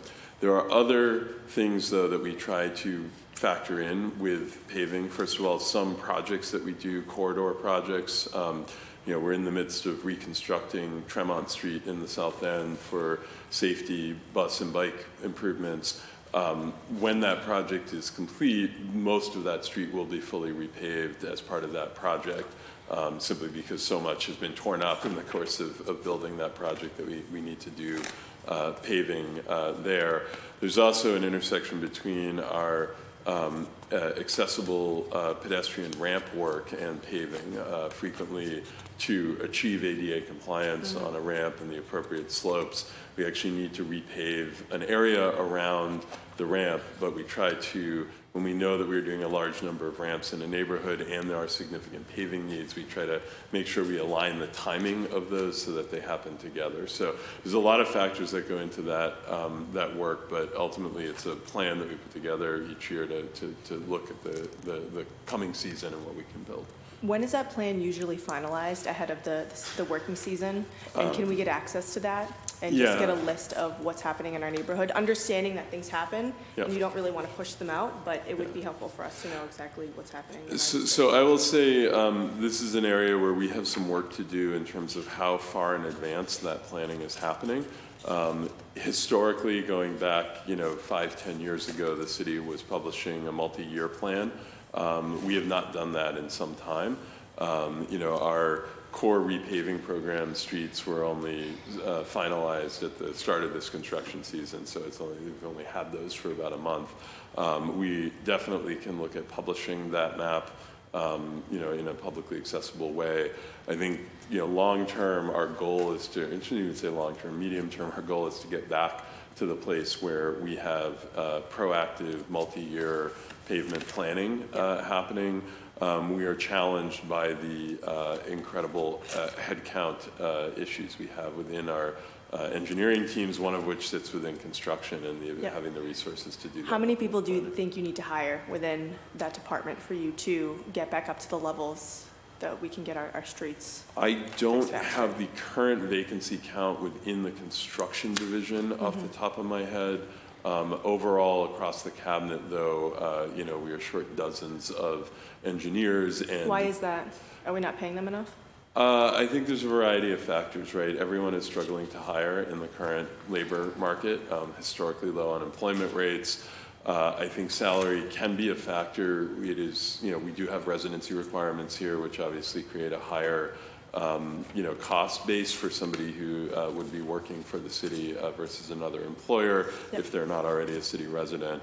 I think we simply, this is we're in a moment of, tremendous amount of federal money coming into infrastructure and, despite all the challenges we've had in recent years, an economy that is absolutely booming. And so that creates, at every level, a competition for talent. I mean, we struggle to hire people to to operate our heavy vehicles. And Hokies too. And if I can't interrupt you, because I only have so much time, I'm sorry. Go right ahead.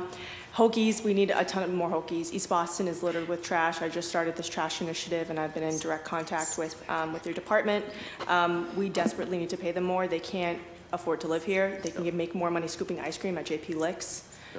Why would they go and scoop up trash on our streets? So that's something that I hope is being fixed. And you stole my talking point, word for word for JP Licks and everything. JP Licks and everything for some of the work we need to do around our pay scales and assessment. So. And including bricklayers as well too. I have the North End in East Boston. We're simply not fixing our bricks enough, or fast enough rather. And my understanding is that we need to hire for 8 more bricklayers. Is that true? So actually, at the rating for that job is called craftsman. We have 13 across the city. When in full, we have 4 right now. Okay. So we are down 9. That carries the ability to use tools effectively, drive heavy motor equipment off, operate trucks, be able to load and unload salt. So we're at 4. When it's fully staffed, we're at 13. So that kind of tells you, and that's a decent ratio as we look across that highway operation as well. Do I have enough time for one more? Sure. Okay, thank you, Chair, for your indulgence. COBUX, technology, parking regulations, all of that. So I'm just going to push out there and encourage for COBUX 2.0 so that we could coordinate with utilities.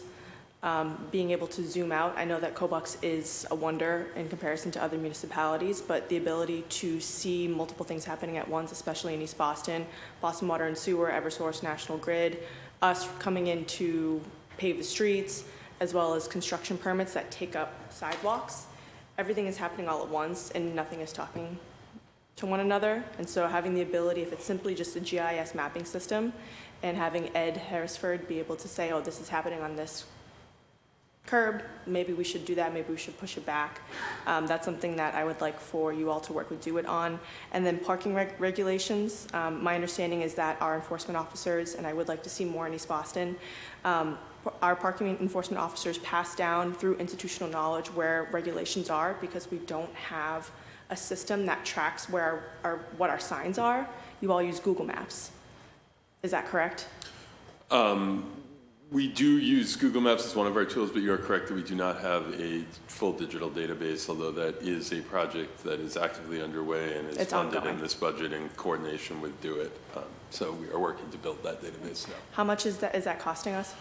I don't have the exact number because it's been folded in with a larger DeWitt initiative around asset management and inventory, so I think we can get that information for you. Okay, thank you. Thank you so much, Chair. Thank you.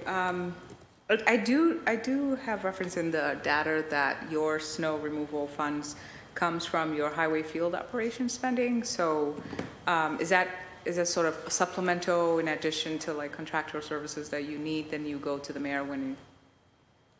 So there's a large appropriation for snow. It's about $24 million a year. Yeah. That is not in the public works budget that we rely on. Okay, thank you. And to answer your question, Councilor Coletta, there is no money left. It was spent. There's nothing, absolutely nothing. They're asking for an increase in every line item in that section. Okay, thank you. Councilor Burrell? Thank you, Madam Chair, and thank you to the panel. I just want to give a big shout out to Commissioner Bro, PJ, Clarence Perkins, John Vizella, Eric Prentice, Robert Lewis, Brian Coffin, Willie Simon, Carl McKenzie, and Pat Hoey, all who are very responsive and do incredible work here in the city of Boston. One of my first questions is Hokies. I know we advocated last year in the City Council for Hokies. I think we advocated for 2 each district, right? Where are we at with the Hokies inside of District 4? So we have a total now number of 21 full-time employee staffed positions for Hokies. We have 4 hired. We've hired, we've promoted some, we've some have not lasted. They've either resigned or have been separated. It's difficult to, Councilor Cletter and Chief Franklin Hodges' conversation about, JP Licks. It's $16 an hour for a Hokie. That's in the door. So we're struggling in this labor market, just like we are with specialty trained staff. So, but we are getting them in. We are interviewing actively. We're backed up so much in staffing that we're interviewing for every level. Okay. And we're interviewing for a whole, I'd say about 20 to 30 promotions that'll occur. That'll also free up some positions. Some of those might be Hokies, so we might need 20 Hokies if as these folks get promoted. The coming in the door as a Hokie is great. There's folks up here right now who came in the door as Hokies, and they now lead departments and divisions. And it's how government should work. You get in, you find your way around, you clean streets, you're valuable to the neighborhood, and then you get into a career ladder and you move up. We have senior leadership in this cabinet of folks who were hired to do just that. We're struggling with just getting them in now. Got it. And I know that I'm hearing from a lot of residents on bringing resident permit parking. I know that has been put on pause. Can you feel like it's been put on pause now for about a year? Can you tell me what the plan is or your thought process on that? We need to get our enforcement staffing levels back closer to normal to be able to look at resuming or at adding additional resident parking. The last thing we want to do is put up signs that we know we don't have the capacity to enforce, and that's what we would be doing right now. So very much dependent on the pace at which we're able to hire people to do enforcement work. Awesome. And then speaking about enforcement work, a lot of auto body shops inside of our district, and on the weekends we get complaints left and right. Also commercial vehicles parking on residential streets. Does District 4 Dorchester, do we have like enforcement on the weekends after 6 o'clock? Because it just feels like we're not getting the type of enforcement that we need in our area. Sure. So to Chief's point, yeah, we're very limited with enforcement capacity right now. We don't enforce on Sundays, obviously, as well as holidays, but we are strategically looking at some targeted enforcement around all types of different enforcement, like resident parking, enforcement around bike lanes, double parking in business districts. So we're trying to work in some targeted areas right now until we can get those enforcement officer numbers up. Awesome. And it's probably on your radar, but like the Talbot, Norfolk Triangle, Morton Street on the business side, and then also over there by Blue Hill Ave, like right next to like Cafe Juice Up.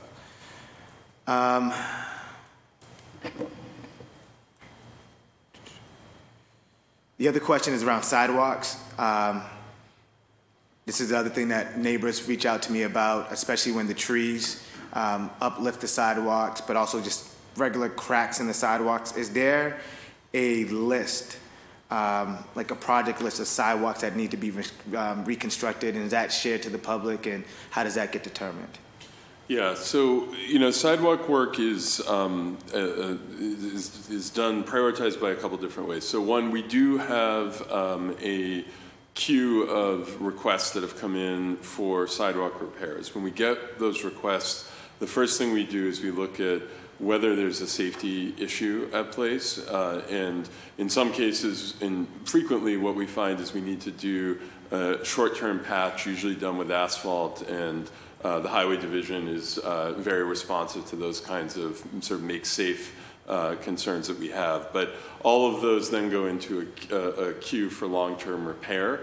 The last few years, because of the city's focus on the delivery of accessible ramps, something that's required under our consent decree, that has been where a lot of both our attention and our money has gone in terms of the kind of concrete work that that would also be used for sidewalks. So what we're doing right now is we're going through that backlog of requests. We are consolidating duplicates. We're taking out areas where we've already been able to do work so that we will have a clear queue of the things that residents have asked us to do. At the same time, because we know that we cannot just do ramps, that we need to also maintain our sidewalks, we've started to shift the way we're doing our major ramp projects so that we are doing what we call accessible neighborhood projects. Instead of just doing a series of ramps, we are going into whole series of streets and looking at all of the non-compliant ramps and all of the sidewalks that have accessibility or safety issues and doing them all together. There's recently a series of streets in Roxbury that have been completed and one in JP that was done last year. There's another batch of those that are planned for this year. So we're still, I think, trying to find, to be honest, the correct balance between doing the work in this kind of proactive neighborhood-wide way versus responding directly to complaints. There was a study that the city, or an analysis the city conducted, I want to say 5 or 6 years ago, that looked at where we had historically been very much more sort of focused on the responsiveness side. And when we looked at what actual sidewalk conditions were versus where complaints were coming from, what we found is that the rate of complaints correlated to the wealth of the neighborhood, not to the condition of the sidewalk. And so that led to a bit of soul searching about, knowing that we get legitimate requests from every neighborhood in the city, we still need to maintain a capacity to respond, but we also need to be more proactive and be making these neighborhood-wide investments to make sure that we're not disproportionately putting money to where people are the most vocal, but not necessarily where the need is the greatest. Thank you. And then transitioning to one of my other favorite topics is private ways. I don't believe that we should have private ways in the city of Boston and that we should just convert all the private ways, free of charge, because we do own all the streets. But there's one street in particular that I would want to point to, Henrik Street. And there are signs on Henrik Street, like stop signs, do not park signs, but I've been told it's considered a private way. So would love to, awesome. Talk to PJ on that. All right. We've looked at that street in particular. Actually, rode my bike down it this past weekend. Okay. And, good to hear. It is missigned. I mean, it should not have city parking regulation signs on it, which it is a private way. So right. But we can. So can we get city pavement since we have the signs? So the signs do not change the legal ownership of the street, unfortunately. But I think we can look to see at least that it is safe and passable, I think there is a larger conversation that may have to involve the state legislature about how private ways in general can be bettered into public ways, and some of the ways that costs associated with that are borne. All right, one more question, Madam Chair. The other one is a big conversation that's going on, which is the Blue Hill Ave corridor. Center running bus lanes, and as a small business owner, I also shop on Blue Hill Ave. I go to Cafe Juice Up, the dry cleaners, but I don't take the bus there, right? I drive my car there, and I just imagine everyone else that goes to Cafe Juice Up drives there, doesn't probably take the bus. Have you guys ever did a study to see what the impacts, like how many customers in those businesses take the bus or drive to those businesses?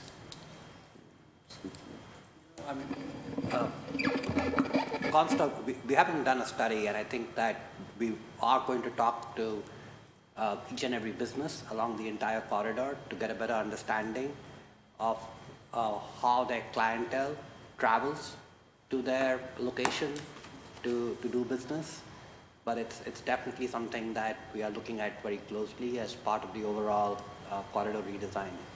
Awesome. And I would just add to that, right? Like, I think there's sometimes this conversation sort of unfairly pits people who ride the bus against local businesses. Part of what needs to happen on Blue Hill Ave is that it needs better organization. There are, if you look at the blocks of Blue Hill Ave, kind of just down the hill from Cafe Juice Up as you get towards Morton Street, right? There are places on Blue Hill Ave with businesses that have no visible parking regulation signs, right? In places where there are regulation signs, there's often 2-hour parking in front of places where people are going in to get a smoothie, not stay and having dinner, right? So us organizing the curb, making sure that we're adapting the regulations to the needs of the local businesses is a huge part of the work that will happen in the Blue Hill Ave project. Whatever bus facilities we add, we know the street has to function for multiple purposes and multiple users, especially the local businesses. So that's a core part of the engagement we're doing around the project, is to make sure we can design a street that works for everyone. One last question on the design. I've seen the design of center running bus lanes, but throughout the city I've seen dedicated bus lanes, whether to the right or to the left. However, I haven't seen that design being presented as one of the options in the Blue Hill Ave project. Is that option off the table for Blue Hill Ave, dedicated bus lane off to the right or to the left? I think generally when we look at the way that bus lanes perform, what we see is that center running bus lanes are far more effective at the job they're supposed to do, which is to move people on the bus faster than side running bus lanes. This is especially true in dense business districts with a lot of demand for curb. I don't know if you've ever had occasion to travel on Brighton Ave in Alston on an evening, but you will find that those side running bus lanes are not effective because of the amount of double parking in those lanes. Center running bus lanes tend to be self-enforcing. So it's a long-winded way of saying that I think, our belief is that given the character of Blue Hill Ave and the way that different road users use it, that center running bus lanes would be a far more effective tool. But we're happy to continue a conversation with you about what design options are there. And in fact, I think we have some time set up 2 weeks from now to talk with the mayor and others about where we're at in the project and the design. Awesome. And any data to support that center running bus lanes are more efficient than side running bus lanes? Sure. Thank you. You good? Thank you, Madam Chair. No problem. My questions are similar to Councilor Wells, and I guess from what I hear, the majority of the community is saying that they don't want the center bus lane. And if it's more efficient, then then can you prove it? Can you show us how can it be more efficient? People are afraid that they're going to lose parking spaces and not be able to shop in that business corridor. And if so, then what other investments are already in place or in planning in order to revitalize or develop that business corridor in order to ensure that it's thriving, that it's accessible in more than just buses, but the parking options that you would need. And then there are also residents in that area, right? So people need parking, they live there. And then this is a community where you have a lot of people that their lifestyles does not fit the lifestyles of the people that are advocating to remove parking. And so, yes, and what I mean by that is that people of lower socioeconomic class then have a grandmother that's sickly that they have to get to, a child that they have to drop off. They have to rush from school to get to work or from work to get to school. I'm talking about single parents that are older. And if that doesn't relate to you in any kind of way. I, for example, was 23, no green card. I had to pay for college on my own. I lived in a shelter. I had a child, and I had a sick mom to get to. So these categories are very normal for anybody in these communities, D7 or D4. And so you need a car, you need a hoopty. I had one. And so where do you park? How do I get to my kid? How do I pick up? How do I go to work? How do I go to school? I'm paying for school out of pocket. Remember, I'm not American. Like, there's all of this, the immigrant population, all of these different nuances that I think in a conversation, especially in the community engagement, it's so fast, or it feels fast because it's 2 hours or 2 hours and a half, and people, the majority of the attendees in the meeting are city employees or people that are not even from the area who are advocating for the thing. So then people have asked to take an inventory of who is attending these meetings. And I've looked at it and I go, 1, 2, 3, and I'll count and I'll say, wow, about 40 people that are either developers, engineers, people from the city, advocates that are outside of the community, and then about a good dozen people from the community. And the regulars, we all know them. We can name them first name basis. And so I know that there are some community efforts or community engagement efforts to reach to the businesses, to the residents, and I've asked for specifically data showing surveys to look at how people are standing on this. If it is community-led, and I'm all for bikes, because you know what happened when I couldn't drive anymore, and they was like, hey, you're not supposed to have a license, and they took it? I bought a bike and a trailer, and I put my kid in it, and I take them to school. And so I'm all for bikes. It's not for everybody, right?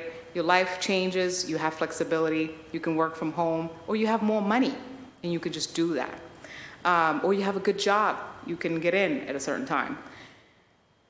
There's a balance that needs to be created, and the community engagement process for Blue Hill Master Plan, at least the feedback that I'm getting is that there needs to be more intentional outreach in a way that reaches more people, the people on the ground, the people with less access, not just the regular Joes that show up from civic associations. And they're the ones saying that too, right? So the meeting with the mayor, it can't be a delivery of what's gonna happen. Like, if you guys have already decided, and this is what the community wants to know, that it's really community-led, and that you're listening, and that it's going to be about what the community wants. But if you've decided that this is the best thing for the community, and you have best practices or science that says this is the best for you, then allow the community to tell you, to show you why the transition is necessary before we can get to that. I don't see Boston creating, and maybe this is an idea, but we don't have transition to electric bikes, free bikes for parents of low socioeconomic class that has room for your child on it, and we'll give it to you with helmets and all safety gear. There's no such thing. We're not doing that. So we can't force or push people to electric bike or electric cars or anything like that. I want to see real transparent community engagement processes. And I know that your department in particularly is trying to do that, but it almost feels like we're not reaching people. Not necessarily your fault, but what have we thought about this, and what can we do to actually reach more people? So those are all great points, and I guess I just want to start by saying a couple things. One is, and I'm going to ask Vineet to talk a little bit about the engagement process that we've been a part of, but first, nobody is advocating for removing parking, right? We understand the role that this street plays in the business community, in people's movement, and people live on Blue Hill Ave. This is a complicated space that needs to do a lot of things for a lot of different people, and many of those people drive. Many of those people need to drive. The goal is not to remove parking, to change how people choose to travel, but when we look at the street today, there are more than 10,000 people a day traveling on that street in a bus, and they are losing hours out of their week stuck in traffic. This is an injustice for people who travel, that we have not dedicated any space to them. The people who travel on the bus, that we have not given them the space to allow them to move efficiently on a street, and we have an opportunity to address that, and that is the genesis of this project, and that is why we are so focused on doing this work. But we know when we do that any change has other consequences or other impacts, and so we have to be hearing from as many of the different stakeholders in the street as we can and reflecting all of their needs in there. I think, you sort of made a comment of like the majority of people are opposed to this. I don't think, to my knowledge, nobody... The majority of people that contact me. Yes, right, and I think this is. I have people that support it. 100%, and you hit the nail on the head of the challenge when you talked about the community meetings, right? Because we are doing regular monthly meetings, and as you noted, they are very sparsely attended.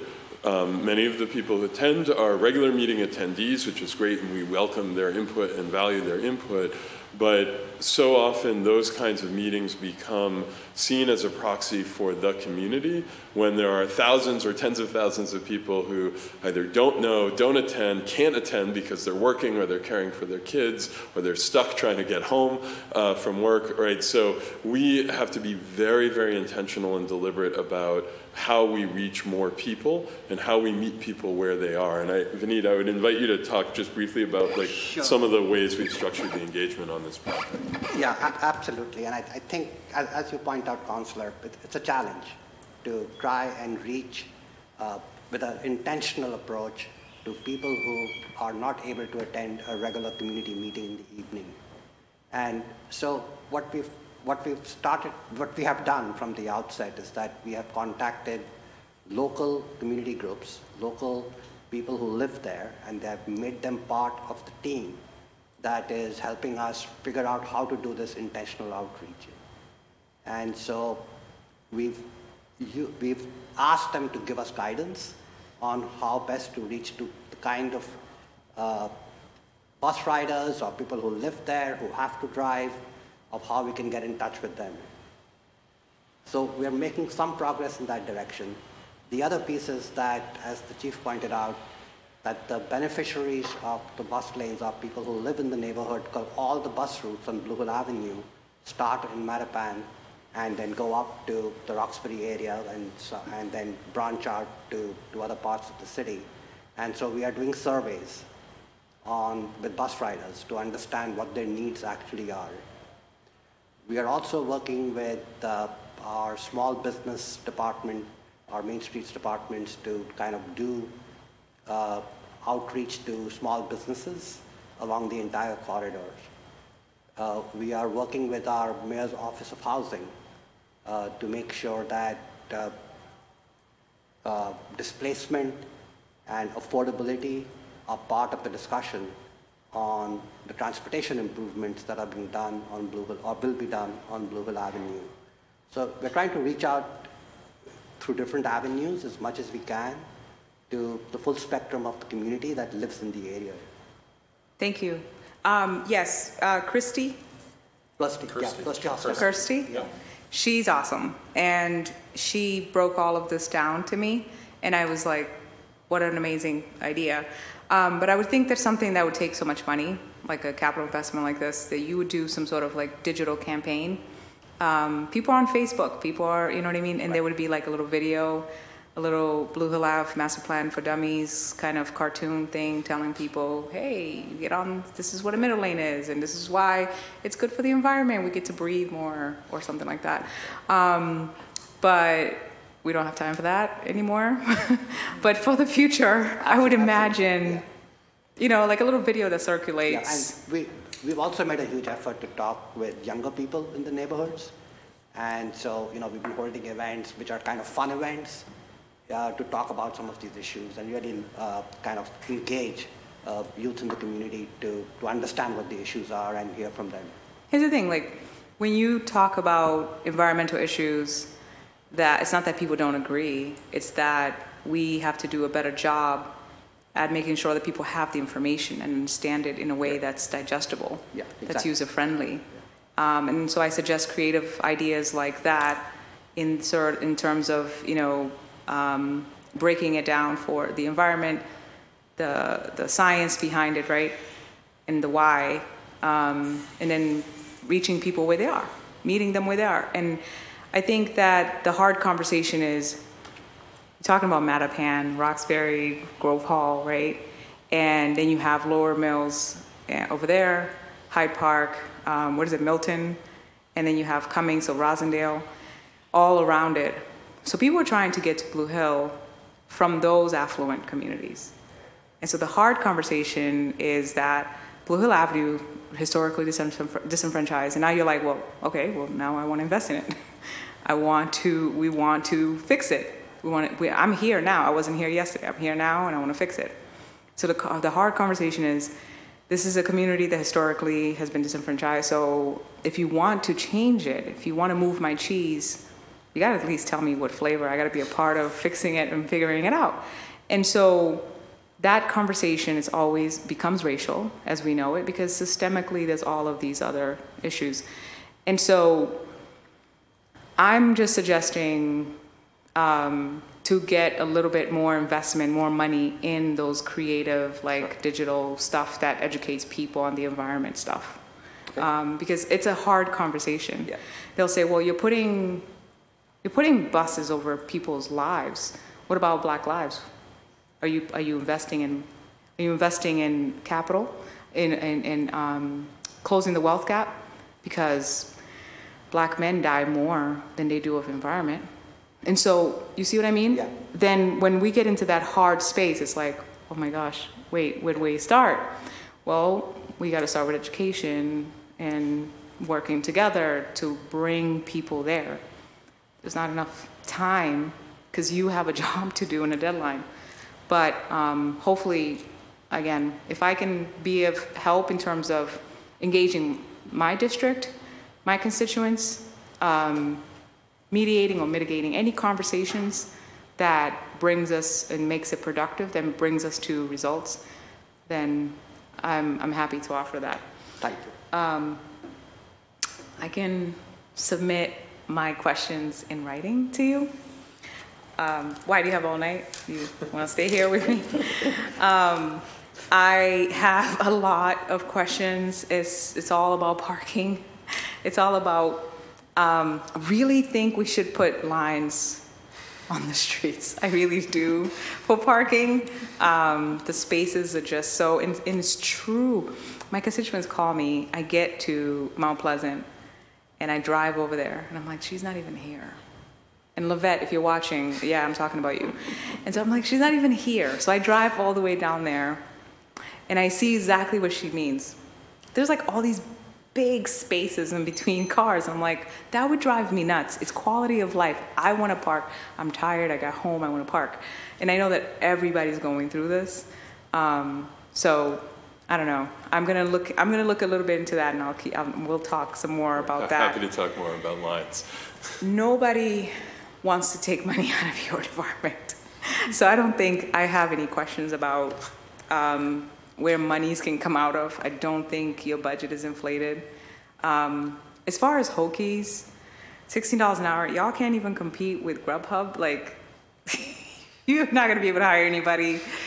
So collective bargaining or not, promotions or not, these teenagers getting paid more, right? They're doing Uber Eats, they're doing all this other stuff. So I'll be looking into that. If I find money anywhere, I always said that the mayor is Mama Bear and she got money under her pillows and she thinks I don't know.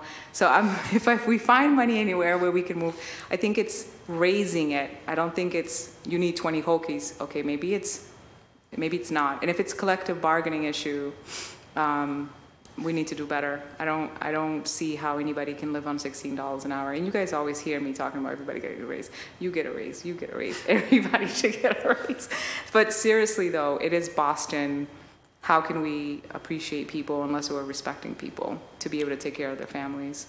I do have so much more, but I will email to you, Chief, and please submit your responses as soon as you can. If you can CC IGR on that as well, because they're, I think, coordinating all the things that we need to get back on. So yeah, make them answer it. No. Please send. No, we'll answer. We just don't want it to get lost. So please send. Absolutely. Did you have any closing remarks before I adjourn?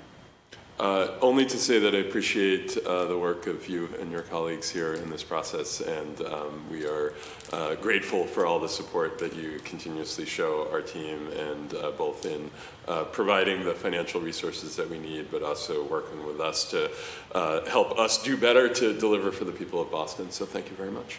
Thank you. Amazing work. And I'll still ask for more. I'll still ask for those lines on the parking spaces. Thank you so very much, and look forward to working with you. Meeting adjourned.